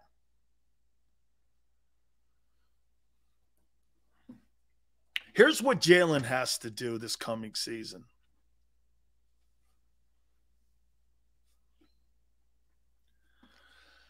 Jalen Hurts has to outplay Dak because that will strike a fear in Cowboy Nation. Right now, the Cowboys look at the Eagles as a joke because of the quarterback. They don't think the quarterback can do it. They don't think the quarterback can win. Hey, everybody likes Jalen, but nobody believes he's a Super Bowl champion quarterback. Okay? Nobody. Some would say, Sills, did you think that Tom Brady was? No. But after that first year, Bill Belichick, he did. And when Belichick put him back in over Bledsoe, who had won that divisional game, I think it was the AFC Championship game, actually. Bledsoe won the AFC Championship game, and Belichick went, nah, we're going back to Brady. Took him 1 year of starting football to see it. And by the way, Belichick is one of the greatest quarterback evaluators as a head coach in league history. At one time, he had 4 people that were in his quarterback room starting on different teams. Garoppolo was in San Francisco. Jacoby Brissett was in Indy. Brady was in with the Pats. Garoppolo, Brissett, and Brady. I thought there was a 4th guy.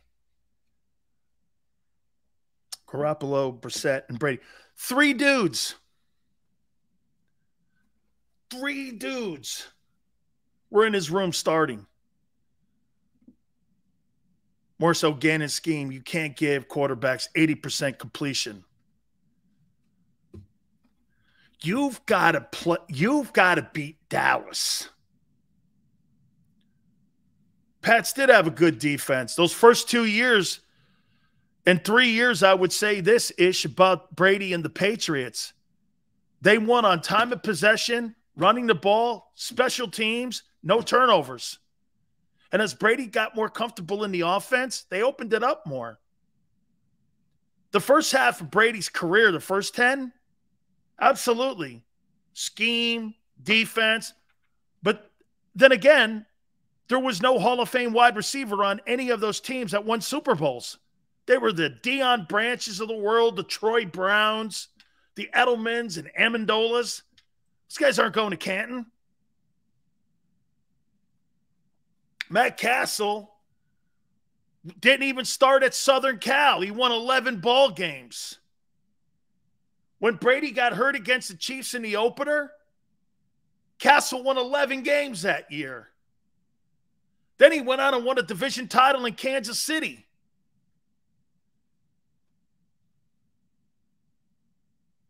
I mean, Dak, listen, Ben Coates is really good. You're right. Gronk's a tight end, no, Davey boy. Not a wide receiver. Okay? Not a wideout. Brady didn't play with 1 first-round wide receiver when they were winning Super Bowls. This guy, N'Keal Harry, they got out of Arizona State's a bust. All the rest of them guys were dudes. GT, I can't wait either. I think you're under some mistake, GT. That's not the kind of show I do. I'll look at you, GT, and go like this. Man, you were dead right. Way to go. And good. Colby, Moss didn't win a Super Bowl. Moss didn't win a Super Bowl. He never played with one Hall of Fame wideout that won a Super Bowl and won a rock with him in New England. Not one. As a matter of fact, the only guy that was in a huddle skill set-wise, I've brought this up to you before, is Sony Michel, who was a first-round draft choice. The rest of them were not first-round picks. Nobody in the offensive skill set, outside of guys in the O-line, were first-rounders, including the quarterback. That's what makes that so crazy. You paid $100 million for a wideout and drafted a guy in the first round. Brady never had any of that. Remember how they got Moss? The Raiders threw him away for a sixth rounder. They dumped him because they thought his career was over in Oakland. Remember how Moss got there? I think the Patriots maybe gave up a third and a sixth. Not one guy was a first-round draft choice. Yeah, Chris, they got drafted. I think it was a 3 and a 6. Yeah, but Davey, Brady's the GOAT, and they knew it immediately. They had given Drew Bledsoe in the offseason of that year $100 million. He was the first $100 million quarterback. Had an 18-5 signing bonus, and then they moved him after that Super Bowl in the division to Buffalo. Try that one on. Here, you can have Drew. We're sticking with this guy, the 6th-round draft choice, on a rookie contract.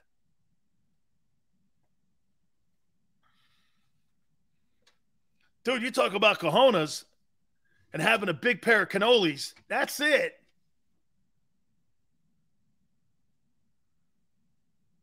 You're paying a lot of money here in Philly.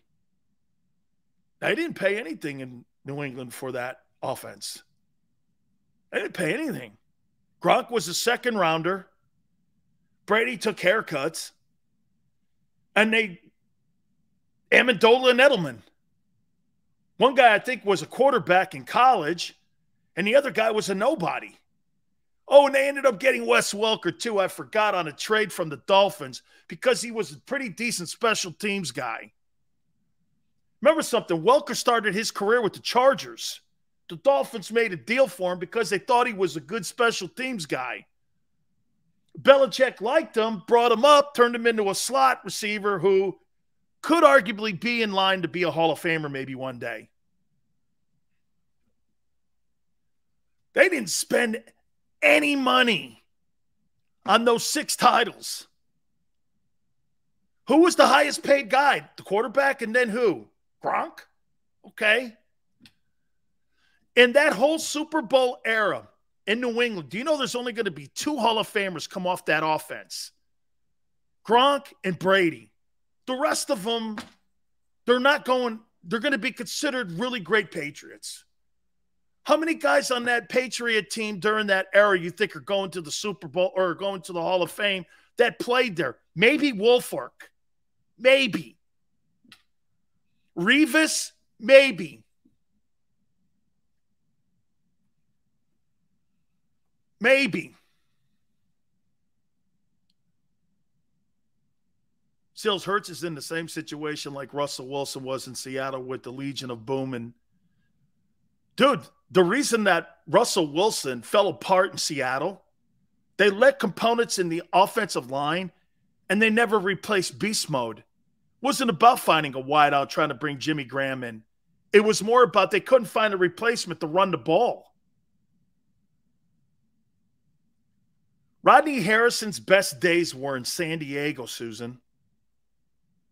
Okay? His best days. And plus, he's only got one Pro Bowl. Susan, I think he's a Hall of Fame player. I think Rodney Harrison's a Hall of Fame player, but I think he's only got 1 or 2 Pro Bowls. He's not going to get in with that. He's not going to get in. He's not. Guys, we had a bunch of fun here. So much to hit on. Hey, man, let's see what happens with Joel Embiid and James Harden. The big question is going to be with Harden is, can he put back-to-back? And what do you think right now? Hey, it's May 9th. Before we tag out of here, give me 4 days this month. Here's my day for Joe Girardi being fired.